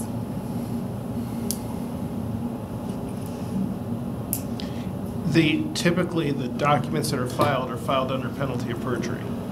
So it is a criminal act to file one of these reports, and let's say you had got a $10,000 contribution and decided to create 10 $1,000 contributions with fake names. Would the city clerk catch it without independently investigating? Probably not. Is someone committing a crime? The answer is yes. And so if the complaint's made, you would have probably not only the violation of the city's campaign finance regulations, but in that circumstance, you would actually probably end up reporting them to the DA as well. So, I mean, it is a document submitted under penalty of perjury, in addition to the sort of how much independent investigation you would want your the person in charge of campaign finance in Northglenn to deal with it. I tend to agree with the mayor on the idea that it doesn't matter, where the money comes from. If people don't like you, you don't get elected. I kind of agree with that. I also think, to Jenny's point, the fact that we don't have a limit kind of makes me go like this. I think we should have some limit. Now, what that limit is, I don't know. It's we're a small city, and I don't know that anybody would want to come and buy an election to make $1,000 a month. I mean, it's possible, but if you were corrupt and you were influenced by somebody, and you were going to do something for somebody, then maybe. I don't. That is precisely the policy question. I mean, that really is the concern about whether in Northglenn the absence of donation limits is a problem. If it is a problem, then this is the type of ordinance that would... Yeah, to me, perception is very important. And if somebody raises a ton of money at $2 a donor, what's the difference in somebody giving me a ton of money, one donor, and we end up equal? Well, I think the perception is what's different, because you either have 2,000 supporters or you have. Well, I mean, that's the point. Yeah, so. You have enough people that like you. Right. But maybe they don't vote in the city, you know? Yeah. And you're thinking partisan, I mean, you go on a website and it says everybody donate $5, and people from New York say, yeah, I like that guy, $5. So. But your vote is your own, and how you perceive the contributions, everybody would perceive the contributions differently. So I still stand by that. I don't think that the money matters. I don't think we've ever come across this in Northglenn before, where people were donating huge amounts personally, not personally, but from individual donors. I don't know. To me, I think it's unnecessary, but. Thank you. First, I want to understand, is there a problem that had occurred before for us to bring this, or is this more trying to be a precautionary item? Second thing, if it's money in politics, it just seems like if I'm able to put in $1 million of my own money and still have all of that support and all that money in, then wouldn't we put a cap on that? I don't think you can put a cap on that. Then it just seems interesting, like the money is still playing in politics heavily, I think, if that's what we're trying to move ourselves away from, right? I'm just trying to understand. No, I completely hear that. I think we spend a lot of time thinking about the future of our city and what regulations we need to put into place to have to create equity. And to me, this is just one more of those things where we're thinking ahead. And we may not have people dropping $20,000 of someone else's money into the race, but the reality is that people coming into these races who may serve in the future are probably not going to have the resources that some of the people around this table have today. And I think it's incumbent upon us to think about how we make this process more transparent and more fair. And to your point, Jordan, there is a lot of money in politics. It's something that people talk about pretty regularly and have a lot of apathy about because they think that politicians are bought and paid for. And I think that extends to the city level. And I think that this is one way of fighting back against that and saying, no, we're not. That's literally what I was wondering the conversation was in Fort Collins. So like there has to be a reason that those are so low. No, totally, and that's like, that's the question. That's just such an interesting number because it's such an outlier. So we set a limit, and there's 2 candidates, and the one candidate is getting no money from any donors, can't self-fund or whatever, not getting money, and the other person is getting money in. I still don't see where enforcing this helps that person who can't bring in the money. I mean, that's a problem with that person raising the money. Setting these restrictions on how much you can donate to a person, I don't understand how that helps that person at all. I think those are 2 separate things, right? The person who's not raising money may just be a bad candidate, right? Or maybe doesn't have the resources or the training, for that matter, to know how to run a campaign. But I think, whether the person is self-funding or not, I think that the point is trying to, again, going back to some of these policy statements, fighting corruption or the appearance of corruption, right? Like, I think to some of our constituents, us being able to say, look, we can only take $500 or $1,000 from one person as opposed to, $50,000 from an oil and gas company, right? Like, I think that cuts down on corruption as well as the perception that we're in somebody's back pocket. Would anyone else like to chime in on this point, and then we'll move to the next? I think one thing that I keep thinking about when I'm thinking about all of these provisions in here is what type of elections do we want to see in Northglenn? I think is a good place. What's our end game? And I think what's important for me is, because Northglenn is small, we're very unique. We've run by wards, which is different than Westminster, right? Who runs at large. we're a different type of, turf than other cities. So when I'm thinking about the end game, what I really think is best for elections is that, people are interacting with our residents as much as possible, that they are knocking on doors or going to, meetings and events and really talking to people. So I'm wondering, would any of these, how do these impact the elections we want to see, where people are interacting with our residents? And that is why, I am leaning more towards like a contribution limit, because we don't want people just to send out 50,000 mailers. And yes, everyone knows your name, that's great, and maybe that's why they'll vote for you. But I want that candidate to have a conversation with the people they're representing and, walk down the roads and get the complaints about how their road is not paved. And, you have to go through the hard door knocking days, I think, to get a good feel. So 2 things. Number 1 is you could choose not to have contribution limits and still do this ordinance, and the ordinance would capture that area by saying the city has no contribution limit. So I want to make sure that, second thing is, if you self-fund, you can still do your 50,000 flyers. So just for what it's worth. You can't dictate to people that are running as a candidate, you have to go knock on a door. I mean, I know that's what you'd like to see them do, and that's what you do. That's who we want.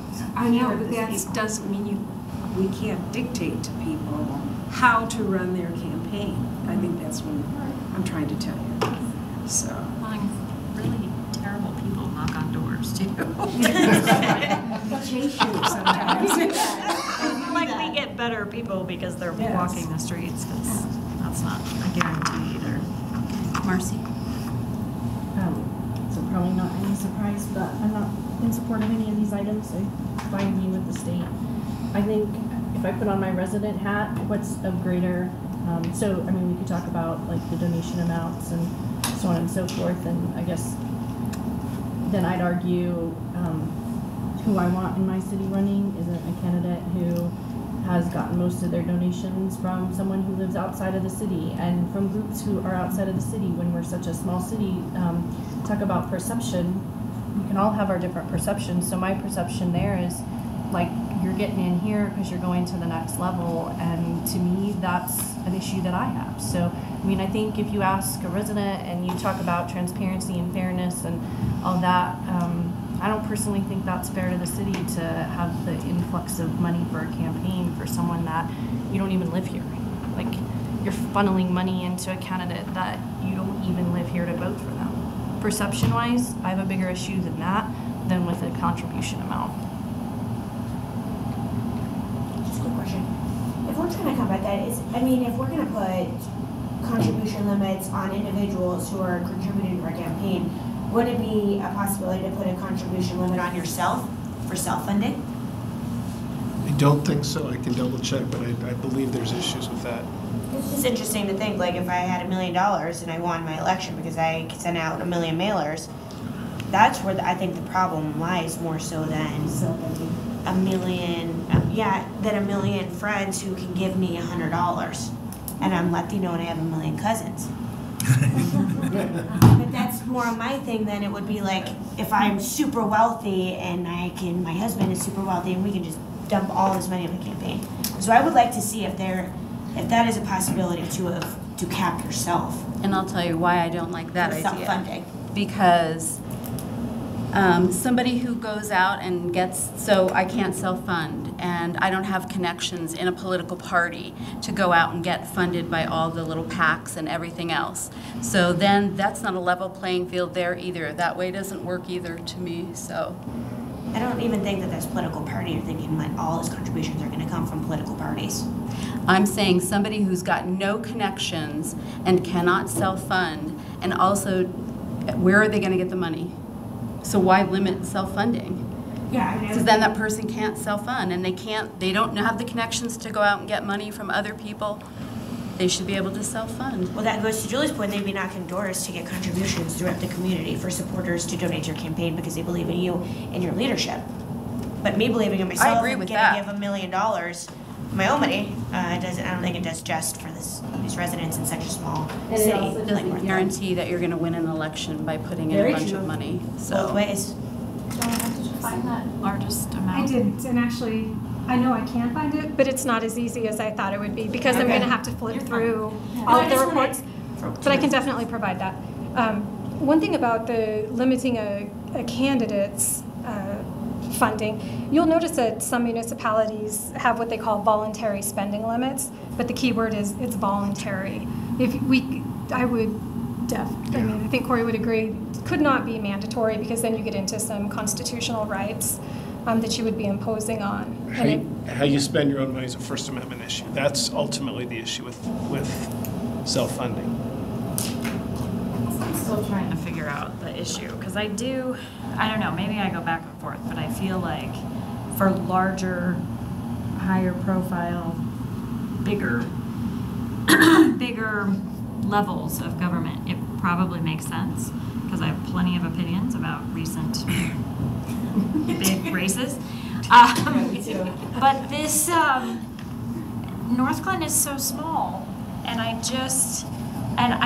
can't help, when I look at this chart, I can't help but feel that it's a partisan conversation.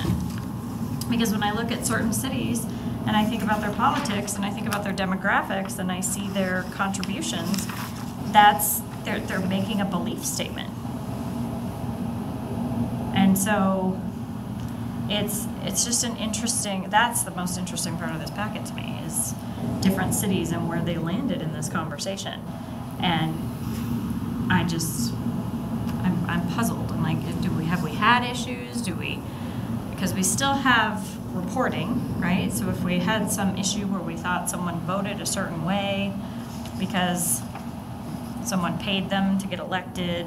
This was a council-generated issue, so it's a question for the group about whether there are issues.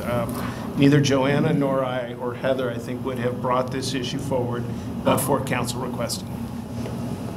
And just so council understands, I'm a member of the International City County Management Association. So my name on this memo is simply from a transmittal perspective. I cannot, given my code of ethics as a local government city manager, take a stance or recommend, oppose any of what's being discussed tonight. So that's why Joanna and Corey are the lead on responding to this request.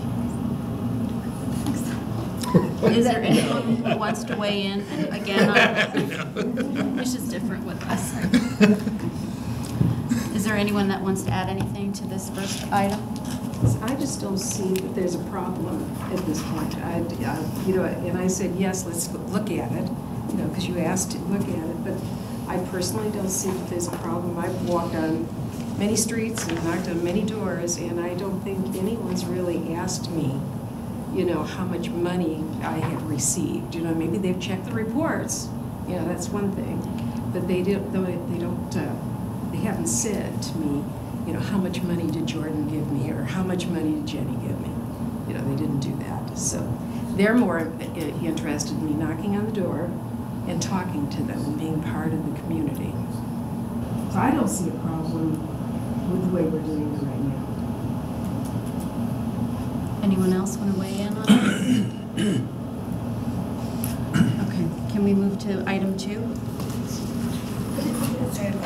Go ahead. So this is the question that I think Corey brought up a great point of, if we're not going to pass this as a consensus, is it worth going to the other items, or do we have to fix this to be able to agree to the others? Or I'm just confused on that piece, I guess. So let's talk big picture. Okay, Yeah. let's take it. So these are the 5 items that were requested to be discussed. And when Joanna and I were talking about this, she very correctly said, look, if we're going to be all in, here's all the other issues we need to talk about. And frankly, we can talk about all the legalese in the world, but to me, the most important part about any campaign finance regulations at the local level is whether they work for the person that's administering them. And so I think it's important that things like, Joanna knows how the state level works, but she also knows if there is local regulations, how it might be easier for her, hypothetically. So part of this discussion is, do you want to venture into the entire area? And maybe it's better to have the discussion about, do you want to venture into the entire area? And if there's not a consensus to venture into the entire area, we don't have to go through all the items. We can do it either way. Can you define the total area? Yeah, I just got confused. I think the whole area is having local campaign finance regulations. As Joanna said, if you're going to go into this area, you're either all in or all out. I happen to think there's one potential exception, because the issue about what you can spend the money on, and the discussion tonight was about, for example, elder care. That's different. The campaign finance regulations are silent. It says you can't use it for personal expenses, but you can use it for election related. Do I think that Northglenn could interpret the state regulations? I think that's a possibility. So that's the one item I think you could theoretically regulate without being, quote, all in. Because I don't think you would be doing anything different, because there's no regulation. But all of the other ones, if you're going to venture in, you've got to have regulations that cover everything. Along that same point, I think in the Ledge Committee, there's a piece of legislation coming through at the state level to address that when it comes to elder care and those other things. So, and then if so, then regardless, it would trump everything. Then that would be, if that passed, then you're right. Yeah. But right now, it's not there. Yeah. Because I mean, personally speaking, on my behalf, I would like to see, when it comes to self-funding and the breakdown of that, before I would say one way or the other this evening. And same to Merida's point, I would like to see the reasoning behind Fort Collins too. It would be a limit. But the difficulty we have is it was requested that this be brought up quickly, so that if it is council's desire to have local campaign finance regulations, it would be in effect for your November election. And so that's why we're talking about this tonight. This will, if council desires to have local campaign finance regulations, I think the way Joanna structured the memo, which is absolutely correct, is this is the first of at least 2 discussions, because we need to get further direction. But we've hit one of probably 8 or 9 issues so far. So I don't think it's any surprise that I think it's really important for us to continue working through the 5 items, because if we are going to have no contribution limits, I do think we need to be talking about requiring disclosures on campaign materials that include who those materials are paid for by. Because right now, somebody can go and have 1 million signs printed and put them up all over town, and you don't know who they're paid for by, because they're not required to put who paid for them. Same with mailers, same with notepads left in, businesses. I mean, all of that should have a paid for by, so that people can follow the money if they want and make the decisions that are right for them based on their values. And so I think it's really important to continue to have these discussions. Along that point, can we take it separately? You can default to the state regulation as part of your regulations. So if you decide, you can say affirmatively in your local regulations, we will have no contribution limits. But you have to touch all these items in your local regulations if you decide to do it. So in that sense, it is all in. By state regulation, to address your point, didn't they take that piece out where it said paid for by whoever? I'm looking on page 5, it says that the language is a little different, but it's in there for certain things. Years ago, I remember you had to put paid for by, whomever or whatever, an organization. But then recently, I was told you didn't have to do that, so. Only on certain things, that's right. Yeah. And we took that out personally? No, in the FCPA. But I think whether you're, painting the town with signs or you're lighting up Facebook, all of it, if you are paying for it as a candidate or an independent expenditure committee is paying for it, I think that our residents have a right to know who is paying for those materials. I agree with that. I agree with that too. The only thing is, if we look at that, we can't take effect on that if we don't agree on something else, say item number 1, correct? No. You can, if there are 2 or 3 of these items that you think are critical, you still need to occupy the field. But you can say, you can basically copy and paste the state regulations as your own, more or less. The big difference is the Secretary of State will no longer be responsible for administering your regulations if you go all in. Even if you're using what are largely state provisions, it'll be the city clerk.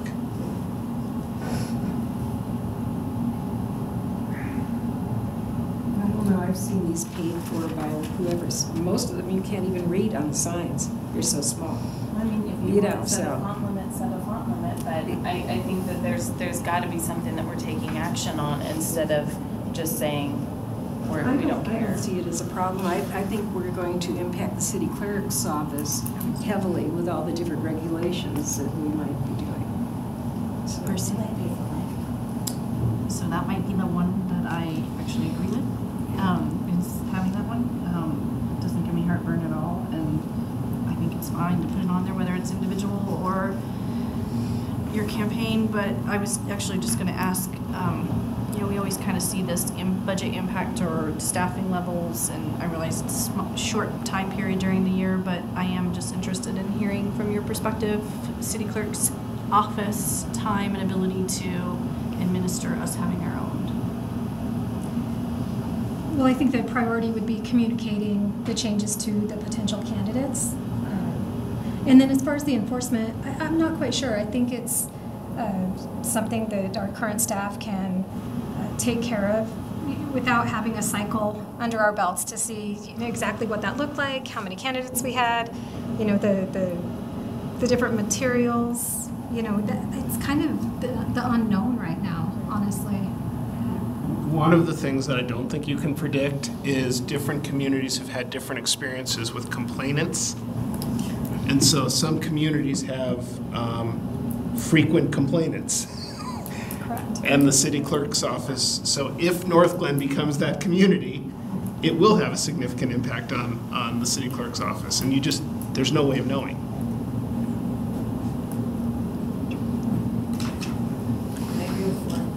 So for me to move forward, because it's late and we want to get through this. So does the council desire to move through item by item? Or do we want to talk about, is there consensus that we want to implement our own local control or just stay with the state?